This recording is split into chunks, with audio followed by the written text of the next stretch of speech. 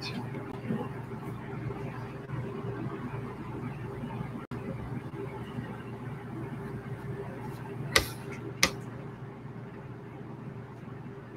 guys, what's up? How you doing? And that was quick. Okay, guys, invite people. Pray, be prayed up. Ask the Spirit to fill us and invite people to glorify our God and Savior, the Lord Jesus Christ.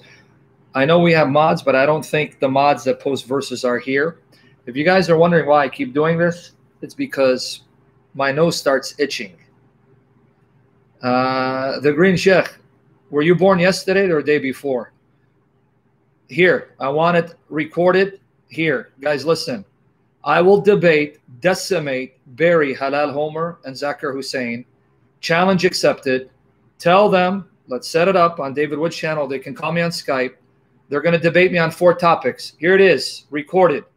I want to debate Halal Homer, Zakir Hussein on 4 topics. Does the Quran teach Tawheed? Does the Bible teach Trinity or the deity of Christ? Muhammad's view of the Bible. What did Muhammad think of the Bible? And is the Quran the word of God? 4 topics. I promise you, by the power of Jesus Christ, God Almighty, who destroyed Muhammad, buried Muhammad, that filthy scum of the devil, in hell, I will destroy Halal Homer and Zakir Hussein, embarrass them for the glory of Jesus. So challenge accepted. Now, run like a little dog of the devil, like a stone licker, to your idols and tell them I'm calling them out. Hope that made you happy. Okay, you filthy dog. May the Lord Jesus have mercy on you or give you what you deserve. So now, for the rest of you, you guys now have it recorded. But these cowards, these stone lickers, bless the connection. Destroy the buffering in the almighty name of the Lord Jesus Christ. Bless the connection, Lord. For the rest of you, these cowards are only men. When they gang up on you, slit your throat and rape your women like their prophet Muhammad. So glory to Jesus Christ. The Father, and Spirit. What a way to start. Okay, folks, with that said, pray up. Ask the Spirit to fill us. Ask the Lord Jesus, bless the internet connection. Please, my God. Father, and Spirit. Watch me to God, my Savior, King, Lord Jesus Christ. Father, and Spirit. And I know we have some of the mods, but I don't think the mods that post verses are here. I don't see Protestant Believer. He's probably busy. And I don't see First and Last. Elias, I have plenty of sessions and articles on the Holy Spirit, especially the Holy Spirit in the Old Testament, New Testament. Look for them. So, First Last, you're not here, huh? Protestant, you're not here, right? Just want to make sure, because I'm going to have to read the verses for you. So bear with me. Help me to help you. In time, as I learn how to work the technology, I'll try to do screen sharing where I can post the verses myself by the grace and mercy of our God and Savior Lord Jesus Christ, the Father, and Spirit. Okay, so everyone ready? Just want to make sure you're ready so we can pray and ask the Lord Jesus to take over for the glory of his name, for the glory of the Father, the Son, and the Spirit. Watch me, God and Savior Lord Jesus Christ. Jeshwin, you think too highly of me, and I appreciate your love for me, you guys, but you guys give me too much credit and think too highly of me. I am not all-knowing, folks. I don't know everything about the Christian faith, about church history, about the Bible. So I appreciate that you think I can address every topic under the sun. No. The triune God, Father, Son, and Spirit, in the infinite wisdom and pleasure of the triune God, has saved a body of believers. These believers form the spiritual body of the Lord Jesus Christ, called the church, the spiritual bride of Christ. Each member is given specific gifts by the Holy Spirit that some other members do not have, so that all of us learn to be interdependent, depending on one another, as we depend completely on the head, the Lord Jesus Christ, to nourish us, to feed us, and build us up for his glory, so that no one person becomes the focus, center of attention. So I'm not going to know everything. I'm not going to be an expert in every area. You're going to be gifted in areas I'm not, so that I look to you and depend on you as you depend on me, as we both depend on the Holy Spirit to supply all our needs, right? But thank you. Thank you for thinking highly of me. Okay, are we ready? Whew. For some reason, I got tired. Spirit. Anyone? Okay, everyone in the saddle? All right. Let's ask the Lord to bless you. King Lord Jesus Christ. Yahovah, Father, Son, Holy Spirit. Yahovah Shalom. Yahovah Shalom. Yahovah Shalom. Yahovah Father, Son, Spirit. Yahovah Nisi. Yahovah Nisi. Yahovah Nisi. Father, Son, Holy Spirit. Yahovah Yira. Yahovah Yira. Yahovah Yira. Father, Son, Holy Spirit. Abba, we love you. Father, we love you. You are the God and Father of our Lord and Savior Jesus Christ. Avinu, Babi, Arayu, Chayi, Babat Mana, Ishum Shicha. Our Father, my Father, through faith in the Lord Jesus Christ. Son of God, Lord Jesus, we love you. We depend on you. We cling to you. We trust in you. You are our hope. The Father's heart become flesh. The eternal love of the Father become flesh from the Blessed Virgin by the power of the Holy Spirit. Increase in us, Lord Jesus. Wash us in your holy blood, Lord Jesus. Shield us by the power of your holy blood, the blood of your cross, Lord Jesus. And I ask, Lord Jesus, that you also wash our loved ones. And my loved ones happen to be my daughters in my case. Wash them in your blood, Lord Jesus. Seal them by your Holy Spirit. Cover them by your blood, the blood of the cross of our God and Savior, the Lord Jesus, the Lamb of God. Bless our loved ones. Bless my daughters. Bless us, please, Lord Jesus. Increase in us. Sin enthroned upon our hearts and the hearts of our loved ones. My daughters' hearts belong to you.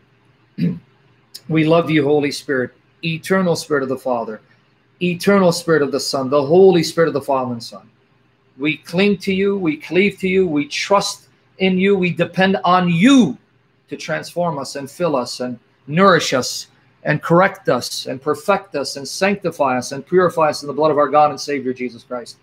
Sanctify our loved ones and grant the grace of regeneration among our loved ones who are not saved. Seal my daughters, seal us, seal our loved ones for the glory of our God and Savior Jesus Christ. Take over, not just these sessions, but our lives. Every second, every minute, every moment belongs to you, Holy Spirit. And save us from our own sinful passions, from our lusts, from satanic temptation in the world. And keep us in love with Jesus Christ. Illuminate us, Holy Spirit, with wisdom and knowledge from your presence to understand the word, to correctly interpret the word. Loosen my tongue and save me from stammering and confusion and stuttering. Rebuke Satan's attacks to cause us to stumble or to be distracted. And Holy Spirit, save me from error for the glory of Jesus. And perfect my ability to recall the scriptures and interpret them for the glory of Jesus. Purify our motives, sanctify our motives, not to do it for fame or fortune. And save us from being unnecessarily offensive. Please, Holy Spirit. Fill my lungs, my chest, my throat, my voice, my heart with life from your presence, and strengthen my voice and make it pleasing to the ears of your servants to glorify Jesus Christ. We need you and we love you. We love you, Son of God. We love you, Father. Have your way in Jesus' name. Watch the blood of God and save Lord Jesus Christ in the name of the Father, Son, and Spirit, in Jesus' almighty name. Okay, guys. Hopefully we'll get the regulars here. Prophet Google, you're able to post, huh? Okay. Yeah, I'll post this. Joe Lamshire is here. What's up, bro? I thought you had a different nick, but it's okay. Joe Lamshire. By the way, Joe Lamshire, his partner Ian, brothers in the Lord Jesus Christ. I've mentioned them before. I'll mention them again. Joe Lamshire and his brother have a ministry. They're bodybuilders for the Lord Jesus Christ. They go around preaching the gospel of Jesus Christ. They also preach it in prison. Pray for him. Pray for his partner. Pray for the ministry. And here's their YouTube channel. Do me a favor. Click on his YouTube channel. Subscribe.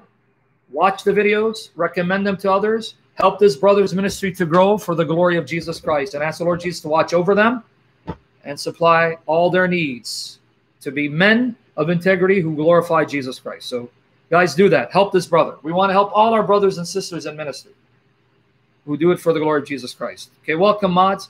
I guess First Class is not here. And Protestant's not here. TMG, why do you want my Skype? I'm not taking Skype calls right now. I want to shut down my Skype because I have a topic already. Guys, you understand there's a topic, right? Help me to help you in Jesus' name. Do not go into side issues, side tangents. No debating and no arguing. Focus on the topic. Ask questions relevant to the topic so I don't stumble and cause you to stumble. May the Lord Jesus save us from that, and may he bless the internet connection. Come on, guys. We have a topic already. Okay, so let's dive into the topic. Let me just shut down my Skype in case someone decides to Skype me.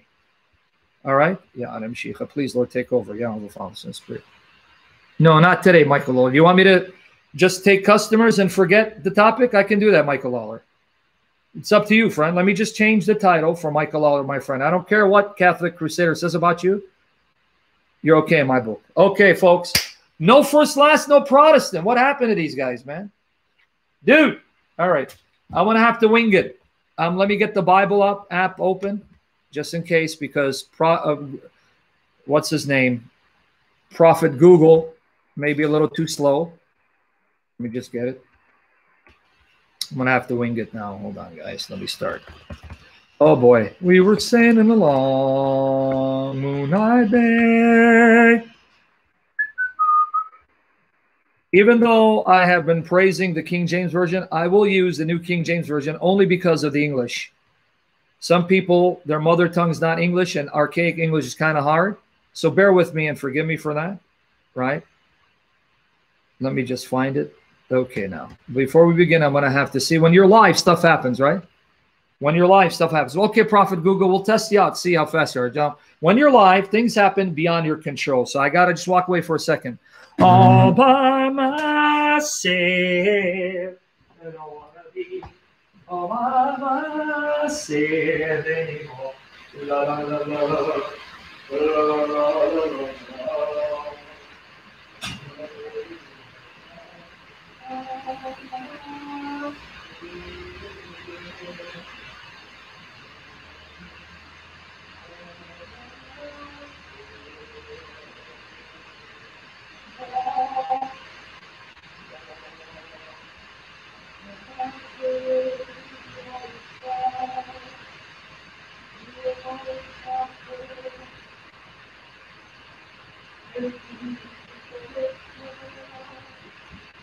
I love you all by myself.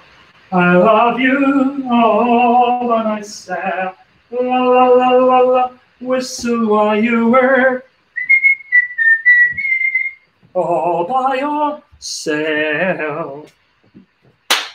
All by yourself.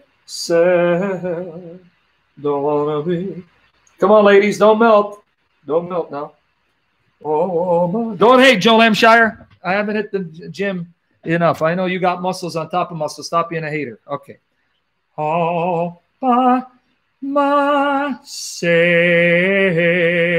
I wanna be all by myself. Speaking of which, by the way, I love this shirt. In Jesus' name, let's watch the shirt. Look, it says, "Not today, Satan. The blood of Jesus Christ shield us from you.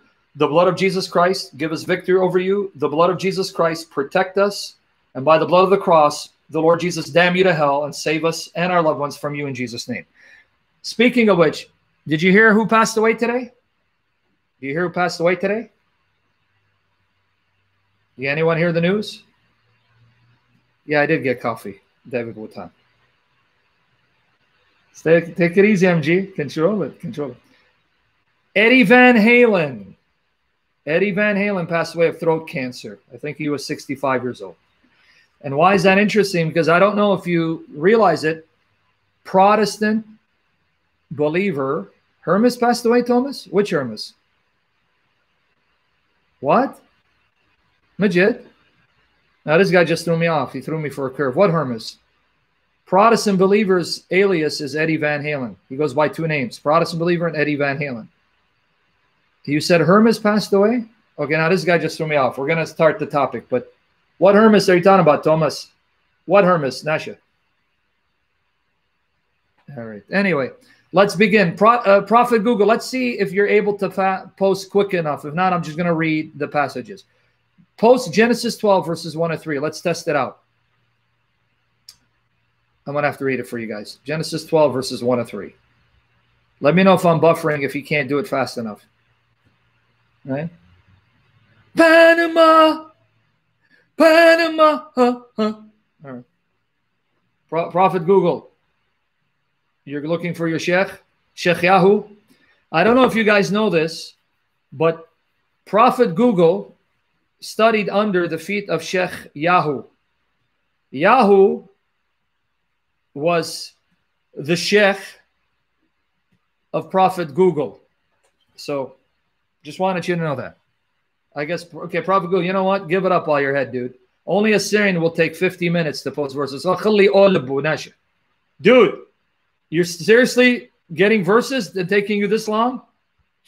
My goodness. All right. Let me read, guys. Okay, let's go. Genesis 12, verses 1 to 3. Let's start. Focus. Help me to help you. No side talks, no debates. Genesis 12, verses 1 to 3. I'm going to use the New King James Version. I want you to see what God promised to Abraham and through Abraham. Now the Lord had said to Abraham, get out of your country, from your family, and from your father's house, to a land that I will show you. I will make you a great nation. I will bless you. I will bless you. And make your name great, and you shall be a blessing. I will bless those who bless you, and I will curse him who curses you. And in you, all the families of the earth shall be blessed. This is what I want you to focus on. The last part of verse 3. Oh, about time. Thank you, sir. Took you, what, 50 hours? And in you, all the families of the earth shall be blessed. I want you to focus on that promise of the triune God, right? What the Lord Jesus promised to Abraham. In him, the families of the earth would be blessed. In him, the nations of the earth would be blessed. God's desire, here's where you need to learn your theology. If you wonder why God chose a people, what was the purpose? What was the purpose in choosing a nation to be his possession on earth? If you read the Old Testament carefully, and this is where I need you to listen, you're going to learn deep theology, I promise you. Some of you have already heard me preach on this. So we're creatures of repetition. When we hear something over and over again, it becomes second nature by the grace of the Lord Jesus, so that we can now fully absorb it, make it part of our spiritual DNA, and share it with others. The teaching of the Old Testament is that God formed a people to be his possession on earth, through whom he would move the nations to worship him. Okay, you with me there? God's purpose wasn't to ignore the nations. God's purpose in singling out Israel was for the express desire of using Israel to be a light to the nations, moving them to want to worship their God and turn away from their gods and goddesses. Okay? But here's the problem. The history of the Old Testament teaches us that instead of moving the nations to envy, moving the Gentiles to want to worship the God of Israel, Israel succumbed to worshiping their gods and goddesses, thereby causing the nations to continue in worshiping their false gods, their idols, continue in their immoral, evil, gross practices, because the message they sent to the nations was this. The message they sent to the nations was this. Hey, if they're worshiping our gods and goddesses, that means their God must not be so great. Because if their God was so great, why are they worshiping our gods and goddesses? You understand what Israel is doing? By turning to the gods and goddesses of the nations and by indulging in their immoral, vile practices.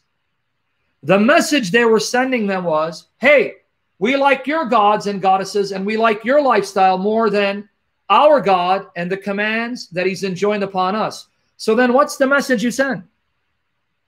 All right, then. If that's the case, then that means your God is not so great. Therefore, we're going to continue worshiping our gods and goddesses to our destruction. And that's why God was upset with Israel.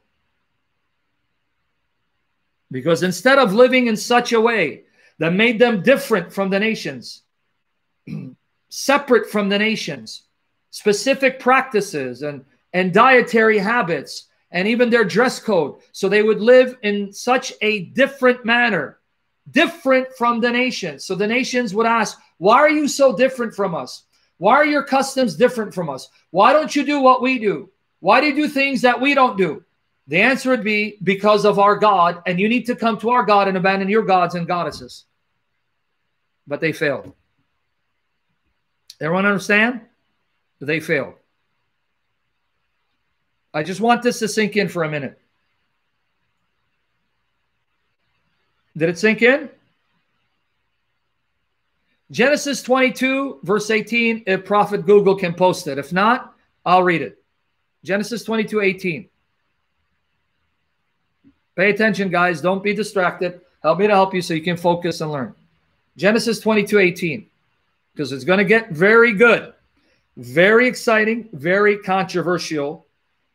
If you've been taught a certain way, right, to think about the nation of Israel. Let's see how fast Prophet Google is going to be. If not, I'm just going to fire him and block him. All right. Do it. Does it take a minute to do it? Just say you can't do it so I can start reading, because I read faster than you post. Allah, the snack bar. All right. In your seed, all the nations of the earth shall be blessed because you have obeyed my voice. He's now nervous now. He's like, uh-oh. Calm down. Just say logos. Okay, guys. God speaking to Abraham. What does he say? In your seed. Not only in you, in your seed. In your seed shall all nations will be blessed. All the nations of the earth. Richard, you know you need to go, right? You need to get out of here now. Richard, you need to go. Get out of here. I don't want you here. Richard Kern, get out of here. Right now. Okay? Genesis 22, 18. In your seed, all the nations of the earth shall be blessed because you have obeyed my voice. Okay? So it's not only in you, Abraham, it's now in your seed. In your seed, a particular seed, I will bless all the nations of the earth. Keep that in mind. The seed of Abraham would bring blessing to all peoples of the earth. And this is in Genesis, before God has formed the nation of Israel. Meaning, God has already shown us his heart. His heart is for all human creatures that he created to bear his image, come to him, know him, and be saved by him because he loves all nations, all humans, and he desires the salvation of them all. Sinking in? And this is in Genesis. He's not a tribal deity. He's not a tribal God. He's not just the God of Israel. He's the God of all the earth. The whole earth belongs to him. All the nations are his creatures, and he wants all of them to be saved. But covenantally, he's going to work through one nation to bring salvation to the ends of the earth. Clear? Exodus 19, verses 4 to 5. Exodus 19, verses 4 to 5. Okay? Let me read it. Exodus 19, verses 4 to 5. You have seen what I did to the Egyptians, and how I bore you on eagle's wings and brought you to myself. Now notice what God says. Now therefore, if you will indeed obey my voice and keep my covenant, then you shall be a special treasure to me above all people. For all the earth is mine. All the earth is mine. And you shall be to me a kingdom of priests and a holy nation. These are the words which you shall speak to the children of Israel. Did you get it now? God said, the entire earth is mine. Not only you, but I'm going to choose you, fashion you, form you to be my special possession, because through you, my light will shine. You will reflect the light of my glory to the nations I created, the nations I own, the nations I love, to bring them to saving knowledge in me. With me so far? Exodus 19, verses 4 to 6. Please, guys, pay attention. I repeat myself more than once. Focus. Okay? Isaiah 45, 17 to 23. Isaiah 45, 17 to 23. Watch that. What does he say? Isaiah 45, 17 to 23. Watch here. I'm going to read it. Isaiah 45, 17 to 23. But Israel shall be saved by the Lord with an everlasting salvation. You shall not be ashamed or disgraced forever and ever. For thus says the Lord, who created the heavens, who is God, who formed the earth and made it, who has established it, the earth, who did not create it in vain, who formed it to be inhabited. I am the Lord, there is no other. I have not spoken in secret in a dark place of the earth. I did not speak in a secret place, in a dark, remote place where no one could hear me. It's not what I did. I did not say to the seed of Jacob, seek me in vain. In vain seek me, because seeking me is a waste of time. No. I, the Lord, speak righteousness. I always speak what is right. I always speak the truth. I declare things that are right. No falsehood comes from me. That's basically what God is saying. Now watch here. Assemble yourselves and come. Draw near together. You who have escaped from the nations. They have no knowledge. Who carry the wood of their carved image and pray to a God that cannot save. The nations are stupid. They pray to gods that can't save them. So what does God say to them? Tell and bring forth your case. Yes, let them take counsel together. Who has declared this from ancient time, from the beginning? Who has told it from that time? Have not I, the Lord, Yahovah? There is no other God besides me, and a just God and Savior, there's none besides me. So now notice what he says. Look to me and be saved, all you ends of the earth. For I am God, and there is no other. I have sworn by myself, the word has gone out of my mouth in righteousness, and shall not return, that to me every knee shall bow, every tongue shall take an oath. Did you see? Now he's summoning the entire earth that he created. He's summoning all the inhabitants that live all over the earth, not just Israel. All you inhabitants of the entire earth that I created, that I made. I want you to turn to me, look to me, because there is no God that can save you. And the gods you pray to cannot save you. And I want you all to turn to me, bow the knee to me, swear to me, because I want to save all of you. Make sense? Before I move on, I want it to sink in because I'm going to go slow, systematically, so you get the point. Does it make sense?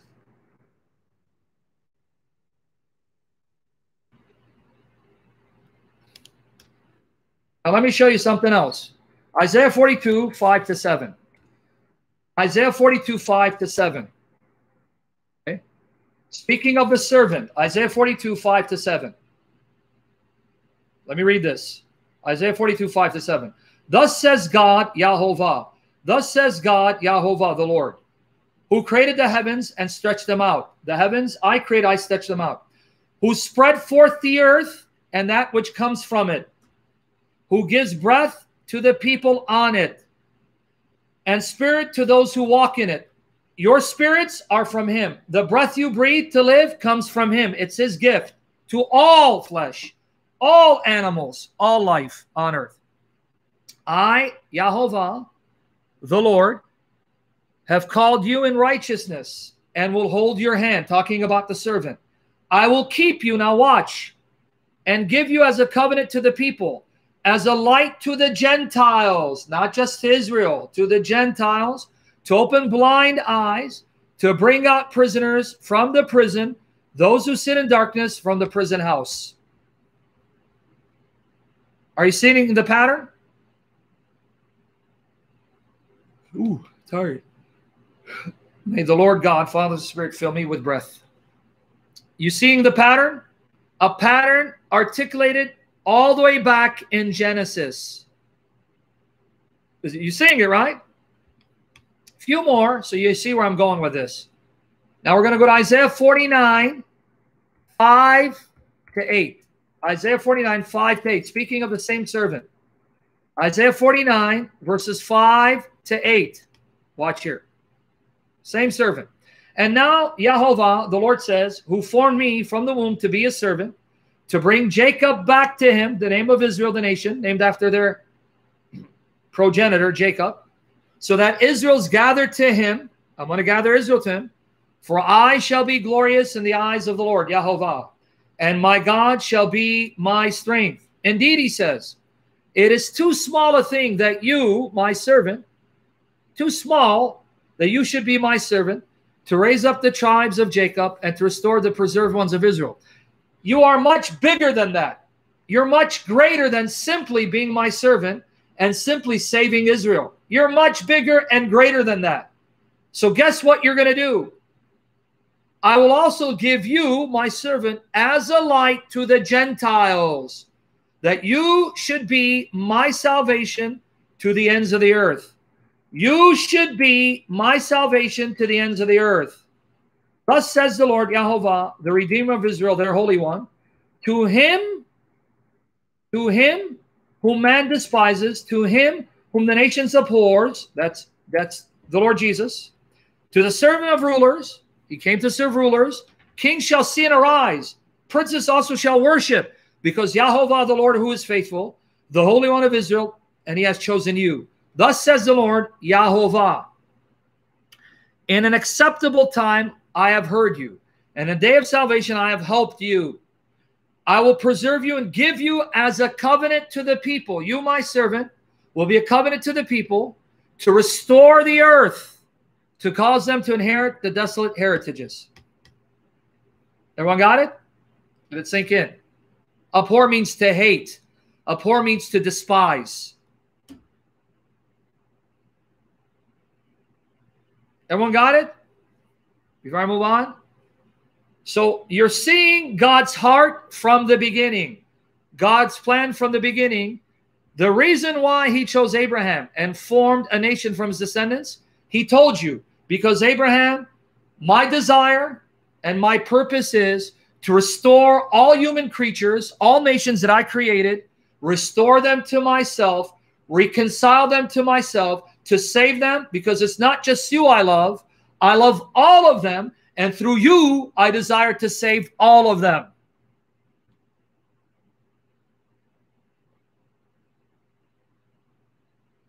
You get it?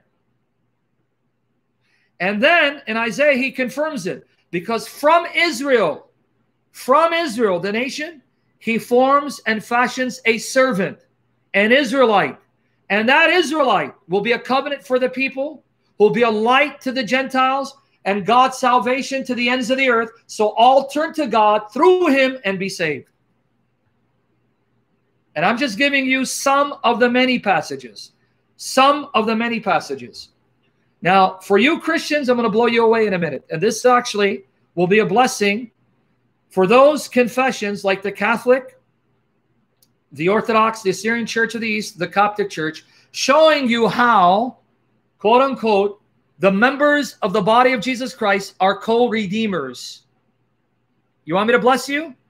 Catholics, Coptic, Assyrian Church of the East, Orthodox. You want to get blessed?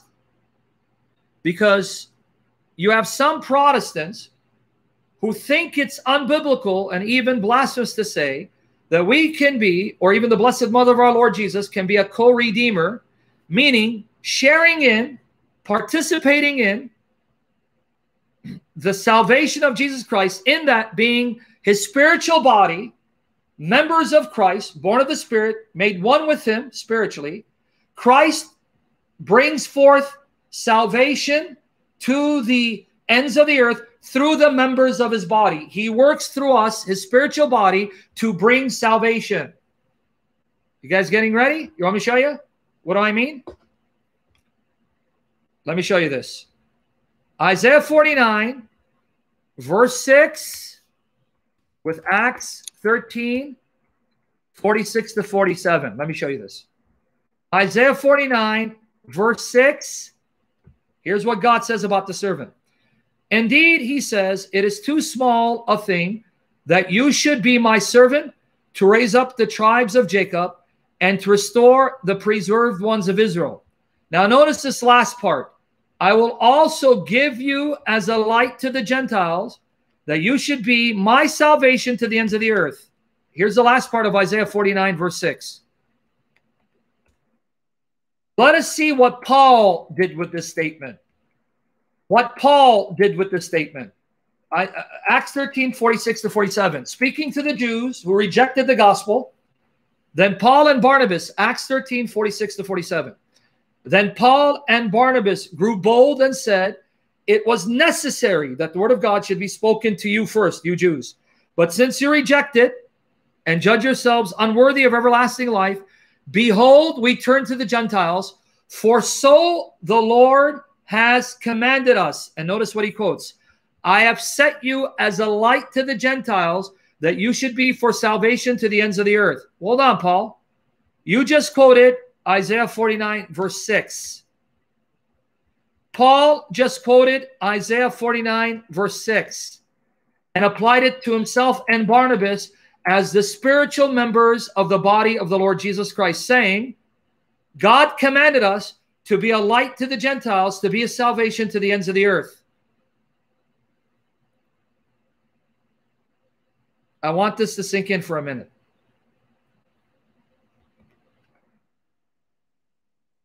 Did it sink in? I don't know if it sunk in. So let me ask you a question. How unbiblical is it to say that someone is a co-redeemer? Meaning that God, in his love and mercy and compassion, has chosen to work through the human members of the spiritual body of Christ, born of the Spirit of God, made one with Christ, becoming his spiritual body, that Jesus now works through the members of his body and uses them to bring his salvation to the ends of the earth. Acts 13, 46 to 47. Here's what Paul quoted again in reference to himself and Barnabas. I've set you as a light to the Gentiles, that you should be for salvation to the ends of the earth. Can someone tell me how unbiblical is it to then say the Blessed Mother of our Lord Jesus is a co-redeemer? Because she participated in, because of God's grace, in the work of redemption and bringing about the salvation of the world. Anyone? Did it sink in?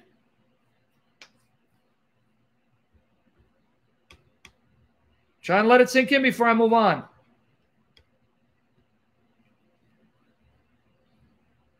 Okay, now with that said, Panus, when you ask me how do I know, let me again give glory to the triune God, glory to the Holy Spirit, how real, how almighty, how alive the Holy Spirit is, because he is life.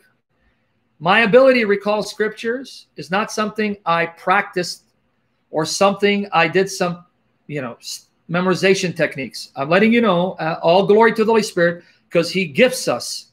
He gives every member of the body of Christ gifts to be used by his power and strength to build up believers and perfect ourselves for the glory of Jesus.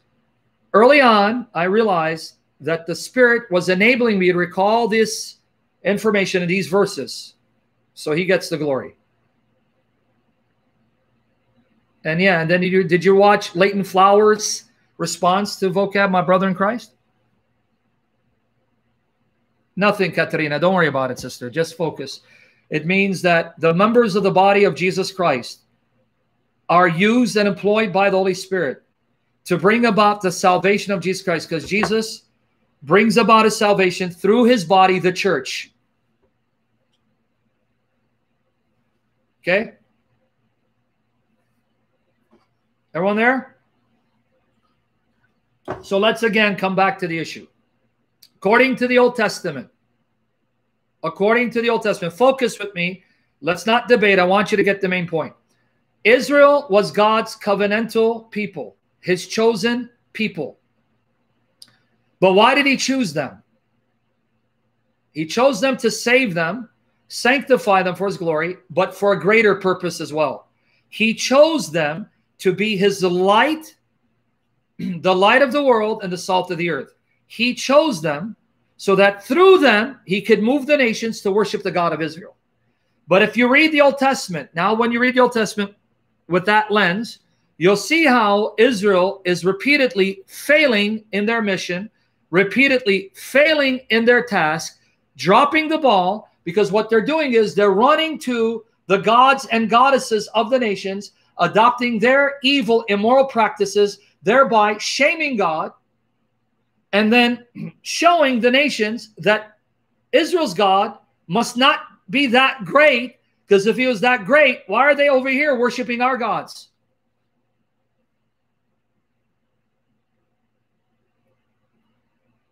I'll give you a modern example. Can I give you a modern example what I mean? It's a bad example, but you understand. A Christian runs to Islam, becomes a Muslim, starts worshiping Allah, and believes the Quran. You know what that tells the Muslims? You see, Christianity is fake. The Bible's corrupt. Because if the Bible is true and Christianity was the truth of God, why would Christians become Muslims? You see my point? What message would we send if we profess to be Christians, studying the Bible, only to become Muslims, worshiping Allah, following Muhammad, and then embracing their view of the Bible? It's corrupt and Jesus isn't God. That means in the Muslim mind, see, the Bible is corrupt, Jesus isn't God, Christianity isn't so great, because if it was, why are they converting to our religion?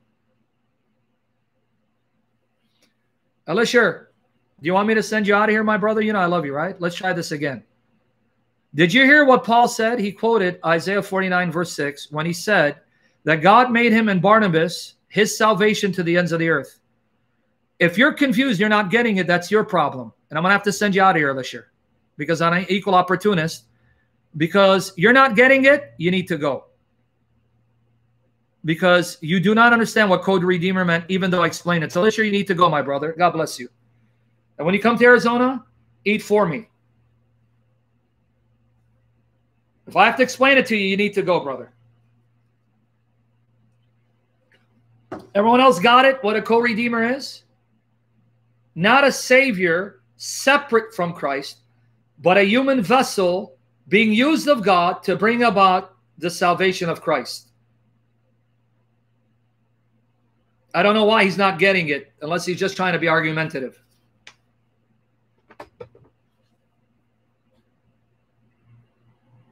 You get it now, everyone else?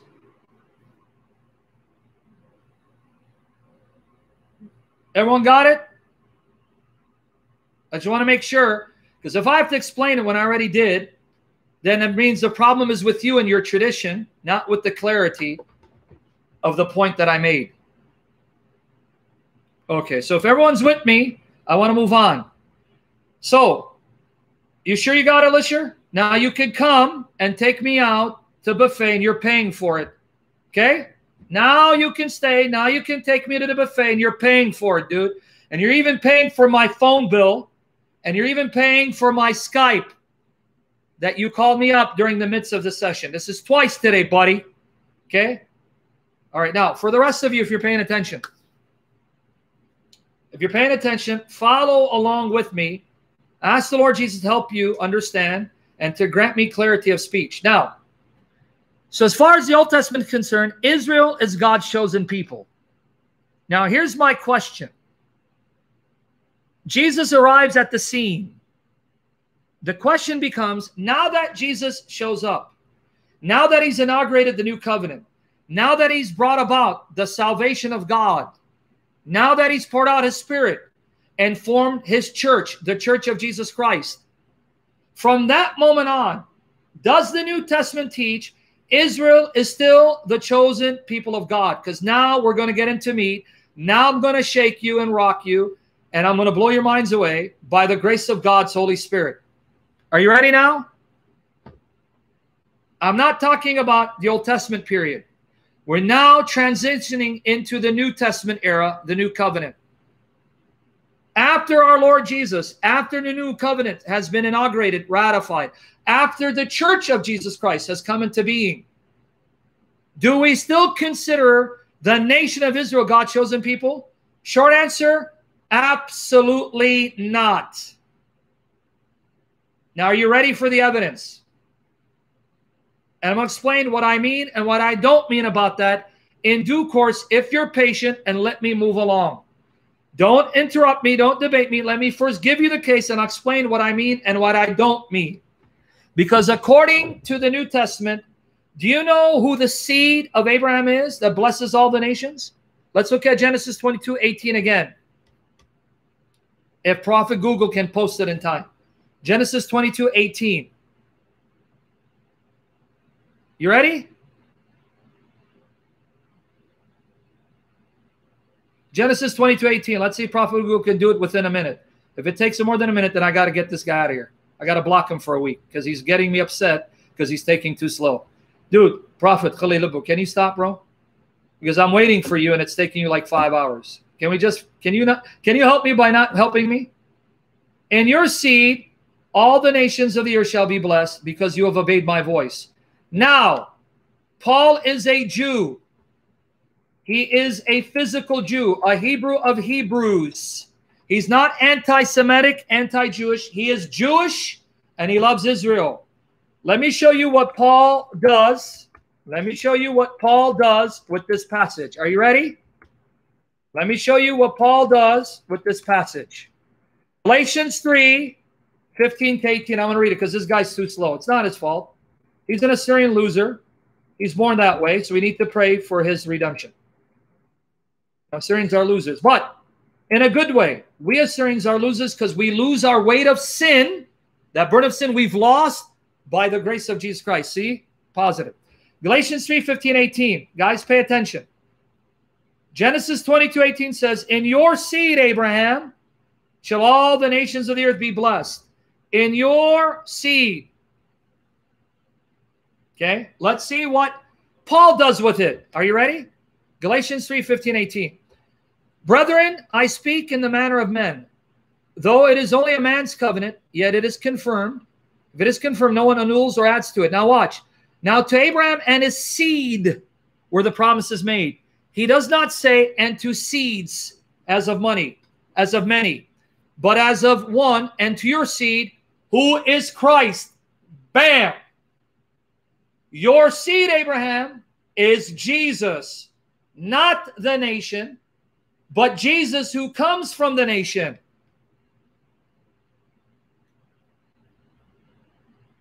Did you get it?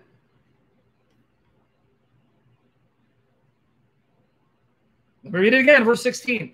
Now to Abraham and his seed were the promises made. He does not say, and to seeds, as of many, but as of one, and to your seed, who is Christ.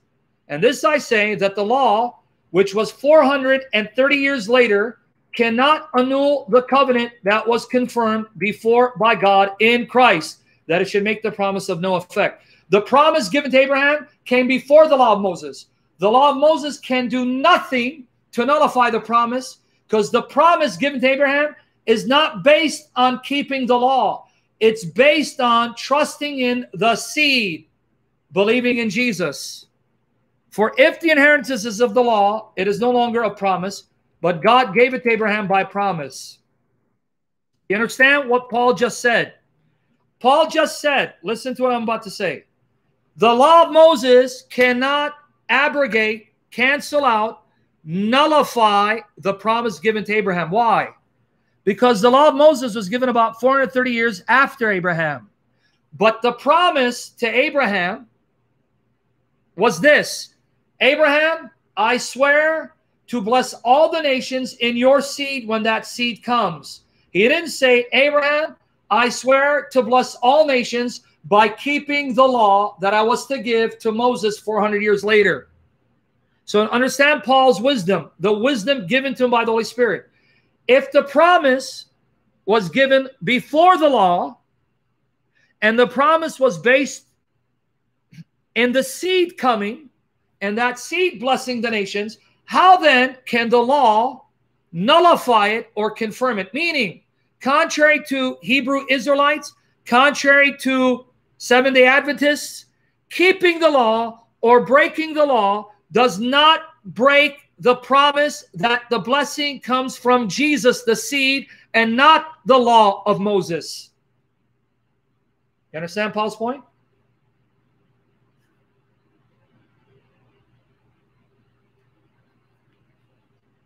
So this passage destroys Seventh-day Adventism, destroys the Hebrew roots movement and the black Hebrew Israelites. Paul is saying the promise to be blessed with everlasting salvation comes from the seed, not the law. So now why are you insisting they have to keep the law to receive the blessing of God when God told Abraham long before the law, the nations are blessed because of the seed, not because of the law? Bam. You see the brilliance, the wisdom of the Holy Spirit shining through Paul.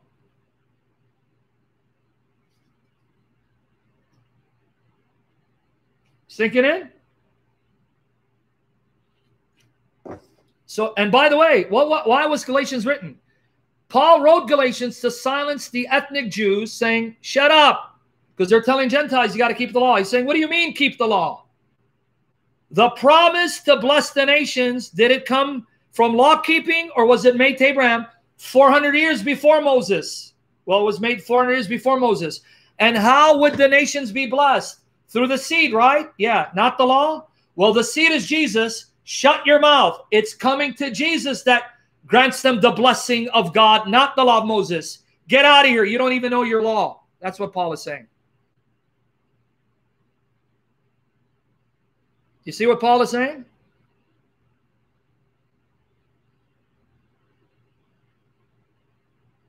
Did it sink in before I move to the next point? Yes, I'm going to get there. Kyrios, Alpha, Omega. I'll get there. Just be patient. Jam Cam, what does that got to do with the topic at hand? Your face is giving me PTSD. Okay. So you got that? Did it sink in? Christ's witness? No, it's a little more complex than that. Let me repeat your question. Let me explain what Paul is saying. Excellent. I got an article, by the way. I'm going to give you an article. Christ's witness said, Paul is saying seed was interpreted to mean many people, but in reality it should be interpreted as one person. No, let me explain what Paul didn't mean. Okay, excellent question. Let me break it down. Guys, I really need you to pay attention or you're not going to get it. The Hebrew word for seed, zera, is what we call a collective singular. It can refer to one person or it can refer to a collective whole, right? It can refer to your seed collectively. All my seed, meaning my daughters, right? So what Paul is saying is not that the seed is one person. He's saying that the seed is that which is formed in Christ. Whoever is in Christ is the seed. So it's talking about a collective seed, a seed that is formed in Christ. You have to be in Christ to be that seed. Otherwise, you're not the seed. You understand what Paul is saying? And I wrote an article on this showing Paul wasn't confused. He knew what he was talking about. You sure you guys want meat? Because then I'm going to have to unpack this. If you want meat, I got to go a little deeper and I might have to do 2 sessions. Okay. When God told Abraham, in your seed, all nations would be blessed, he was talking about Isaac and his descendants resulting in Jesus, culminating in Jesus. So what God was saying, look, Abraham, you got many sons. You got Ishmael from Hagar. Then later he had 6 sons from Keturah and then Isaac from Sarah. He says, your seed will be numbered in Isaac, not in Ishmael, not in the sons of Keturah, in Isaac.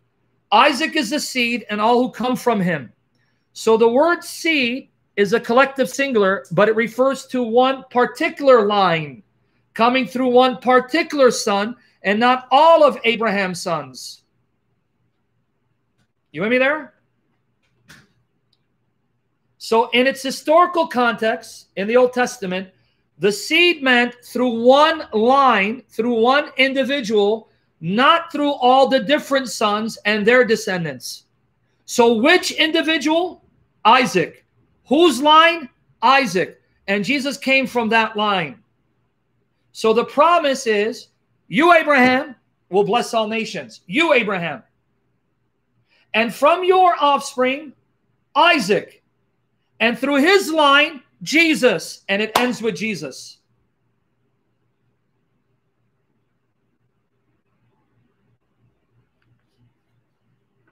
Why does that cause a problem, Joshua? Only in your corrupt mind. There is no problem. And I'll unpack it. Show me where the problem is, Joshua, unless you're just arguing to argue.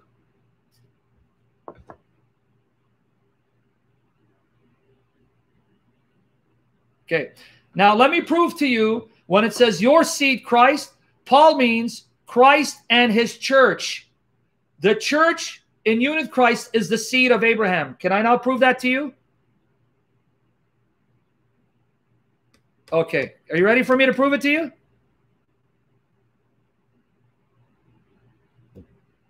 I want to share, okay. Galatians 3. Galatians 3, 26 to 29. Joshua, what has that got to do with the salvation of Ishmael? The seed will save the nations, even Ishmaelites. You're not getting the point. The seed isn't formed to condemn others. The very fact of the seed's existence is for the purpose of saving the world. Are you even following this session, my brother Joshua? If not, I'm going to have to let you go. Okay, Galatians 3, 26 to 29. Here it is. Pay attention. For you are all sons of God through faith in Christ Jesus. For as many of you as were baptized into Christ have put on Christ. So now I am clothed with Christ. I'm one with Christ. Christ is in me and I'm in him. There is neither Jew nor Greek, neither slave nor free. There's neither male nor female, for you are all one in Christ Jesus. And here's the key. And if you are Christ, then you are Abraham's seed, singular, and heirs according to the promise. Bam! There you go. Galatians 3:29. There you go. If you are Christ, you are that one seed and heirs according to the promise. You understand what he just said? If you are a Greek and you're in Christ, you are an Israelite. If you are a Russian and you're in Christ, you are an Israelite. If you are any ethnicity, nationality, once you're in Christ, you become the true Israel, the true seed of Abraham. But the reverse is true. If you're an ethnic Jew and you reject Jesus, you are no longer a true Jew. You're a fake Jew in the sight of God.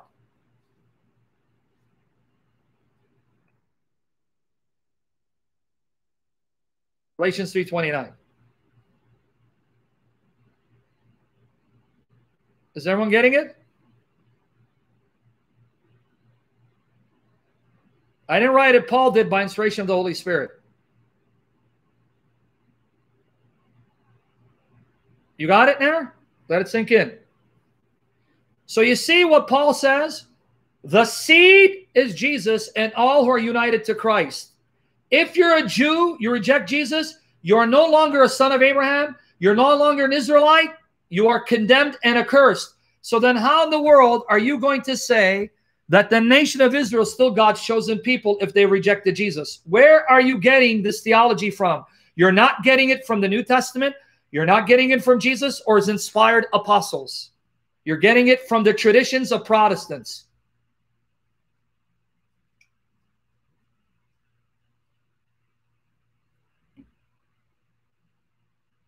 You caught it? I got more. I may have to do a part 2. Exactly, Daydream. The fear of people calling you anti-Jewish, anti-Semite.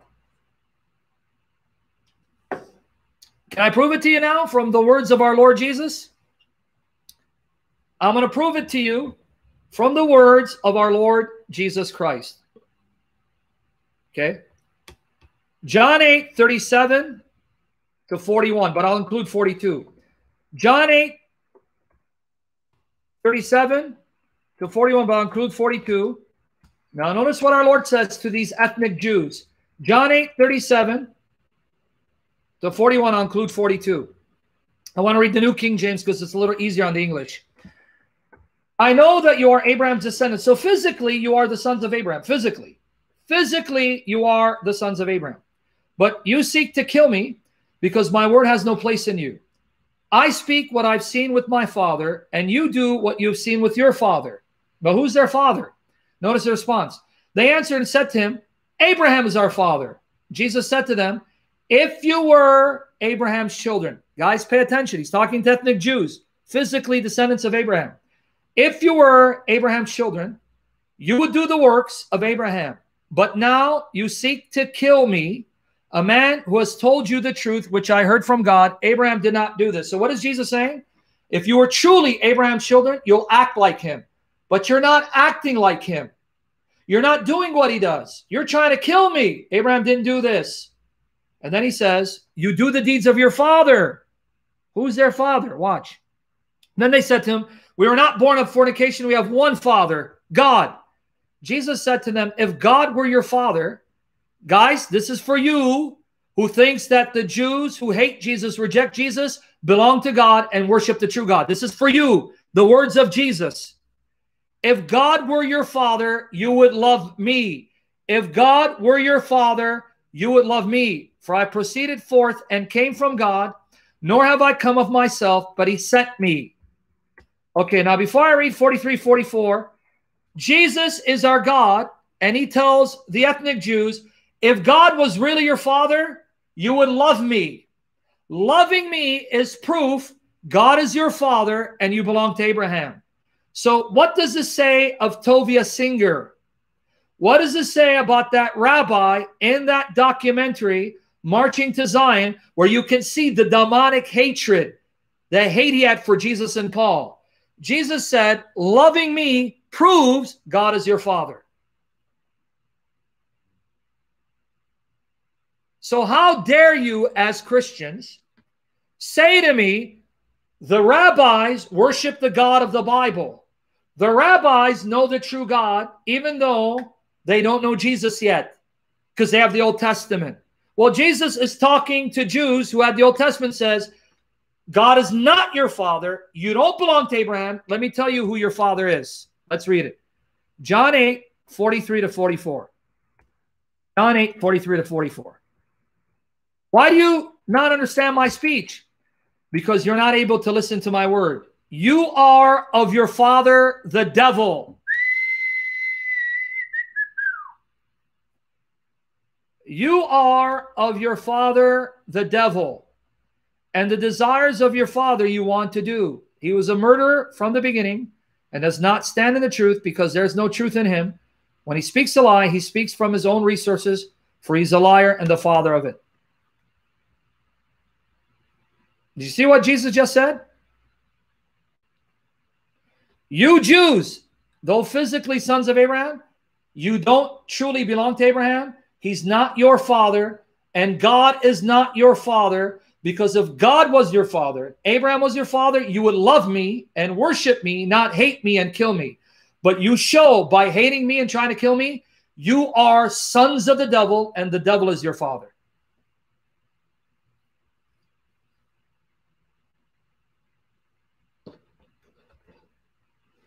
Did it sink in? Did it sink in? So is Israel still God's chosen people?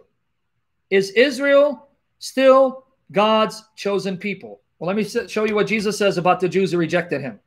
Here you go. Matthew 8, 10 to 12. Matthew 8, 10 to 12.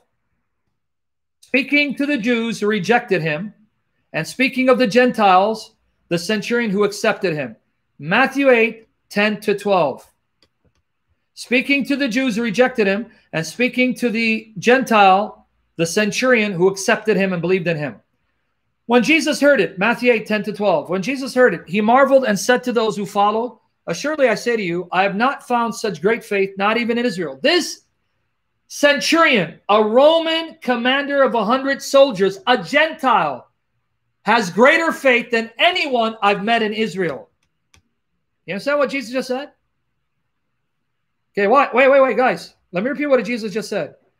The centurion, who's a Roman soldier, a commander of 100 soldiers, a Gentile, Jesus says, this man has more faith than anyone I've met in Israel. Let that sink in for a moment. Let that sink in for a moment. Now let me read. Let me continue. And I say to you that many will come from east and west and sit down with Abraham, Isaac, and Jacob in the kingdom of heaven. Many Gentiles from the east and west will come and will eat with Abraham, Isaac, and Jacob. And now notice what he says to the Jews. But the sons of the kingdom, meaning you were given the kingdom. You Jews, you'll be cast out into outer darkness. There'll be weeping and gnashing of teeth. Talk about a knife in their heart. He goes, Gentiles will be sitting with your fathers, Abraham, Isaac, and Jacob, but you who reject me, you'll be thrown out of the kingdom into hell.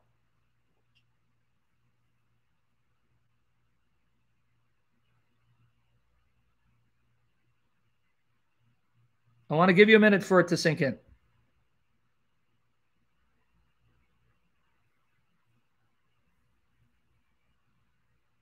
This is the Bible, guys.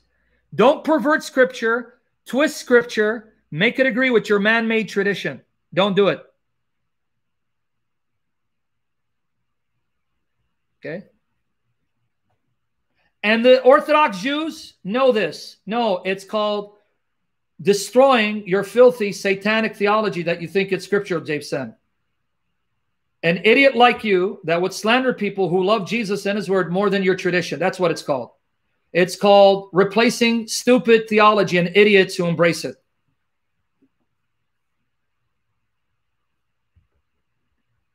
Everyone with me there?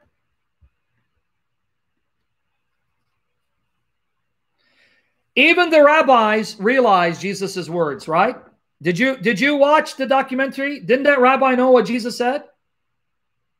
They're reading your New Testament and they see the words of Jesus and Paul and they understand the implication. So why would you sugarcoat it?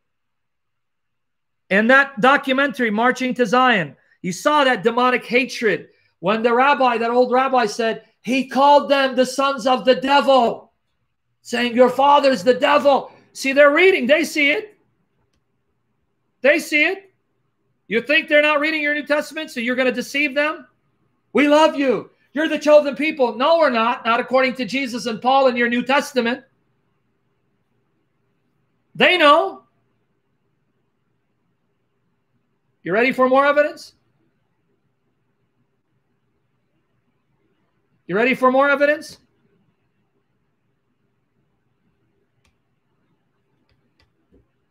Okay.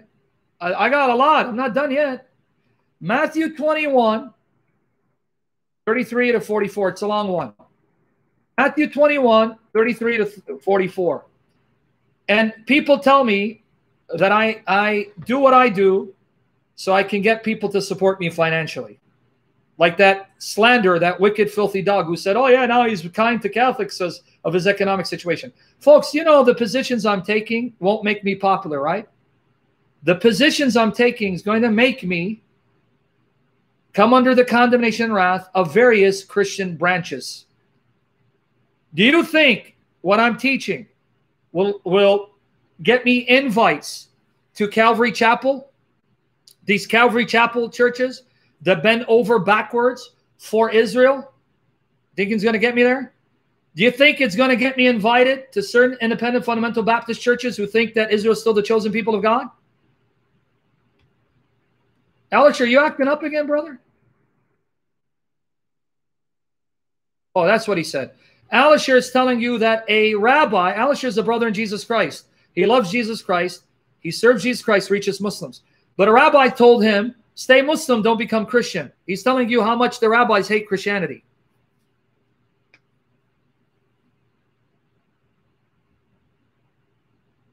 I love you, Alisher. And I'm equal opportunist. I will discipline all of you in love, baby. All right, now, Matthew 21, 33 to 44. Matthew 21, 33 to 44. The words of our Lord Jesus Christ. The words of our Lord Jesus Christ. Be patient. I'll wrap it up in the end and explain what I mean and what I don't mean. Okay? Matthew 21, 33 to 44. Jesus speaking to Israel. Guys, pay attention. Here, another parable. There was a certain landowner who planted a vineyard. This is our Lord speaking. I love this parable. And set a hedge around it, dug a wine press in it, and built a tower. And he leased it to vine dressers and went into a far country. When vintage time drew near, he sent his servants to the vine dressers that they might receive its fruit. And the vine dressers took his servants, beat one, killed one, and stoned another. Again, he sent other servants, more than the first, and they did likewise to them. Then last of all, here's what you got to pay attention. Their last chance, their last hope. Last of all, 37. He sent his son to them, saying, they will respect my son. Now, before I move on, note the implications of Jesus' words to Israel. The vineyard is Israel. The vine dressers are the religious leaders. You see what he said? Guys, please pay attention. That way I know you're getting it. He said, I am your last chance, Israel. I am your last hope before God destroys you, your city, and the temple. I am now come last of all. All this time, prophets were sent, but now I come as your last chance, your last hope of getting it right. And last of all, that's it. It ends with me. He sent the son to them, saying, they will respect my son. You see it? 37. But when the vine dressers saw the son, they said among themselves, this is the heir. Come, let us kill him. Not obey him, not reverence him. Kill him and seize his inheritance. So they took him and cast him out of the vineyard and killed him. Before I move on, note what the Lord said. He already tells them what they will do to him before they do it. Even though I'm your last chance and I'm sent last of all, guess what? You won't turn. You're going to kill me. And when you kill me, guess what's going to happen to you? Therefore, when the owner of the vineyard comes, what will he do to those vine dressers? They said to him, the people hearing responded, he will destroy those wicked men miserably and lease his vineyard. He'll take his vineyard to other vine dressers who will render to him the fruits of their season. So they even bear witness against themselves. Now notice what Jesus said. Here's where you got to pay attention. Jesus said to them, have you never read in the scriptures, the stone which the builders rejected has become the chief cornerstone? This was the Lord's doing, and it is marvelous in our eyes. Now notice 43. Therefore I say to you, you Jews, the kingdom of God will be taken from you and given to a nation bearing the fruits of it. Oh, wow. Wait. When's the last time you had these evangelical churches and Baptists emphasize 43? Here it goes. Therefore I say to you, the kingdom of God will be taken from you and given to a nation bearing the fruits of it. You know what that nation is? The church.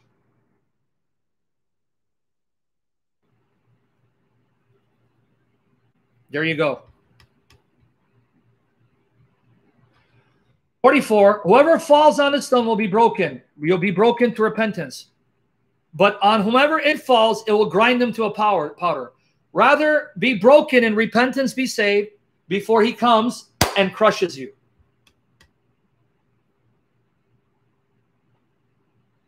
Okay? I want to give it a moment for this to sink in before I move on. Do you see it? Again, I just posted it, 43. Therefore I say to you, the kingdom of God will be taken from you and given to a nation bearing the fruits of it.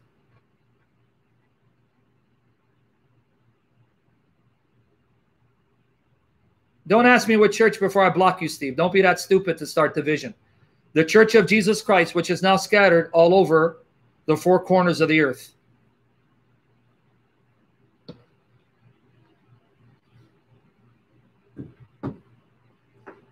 Are you with me there?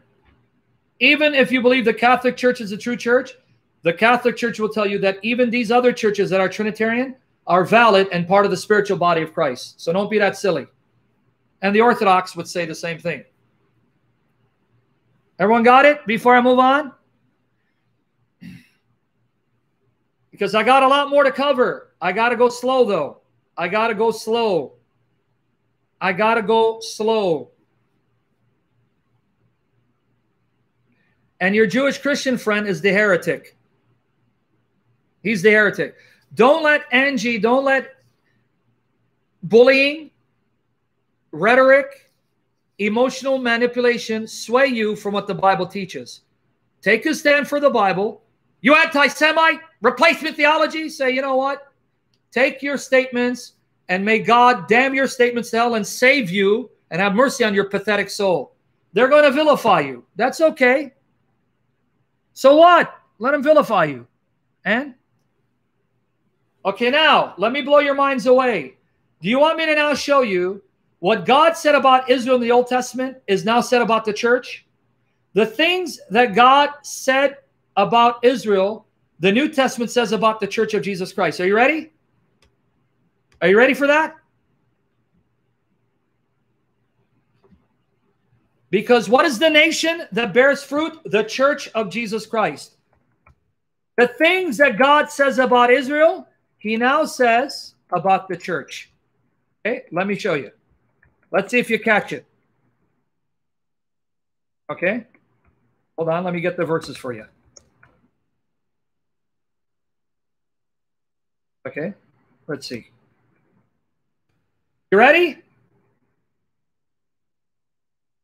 The things said about Israel, now said about the church. You ready? Come on now, because you guys are going to really get blown away. Exodus 19, verses 5 to 6. Exodus 19, verses 5 to 6, about Israel. Now, therefore, if you'll indeed obey my voice and keep my covenant, then you shall be a special treasure to me above all people, for all the earth is mine. Now watch. You shall be to me a kingdom of priests, a holy nation. Remember that language. You, Israel, shall be to me a kingdom of priests and a holy nation. These are the words which you shall speak to the children of Israel. Now, kingdom of priests, holy nation.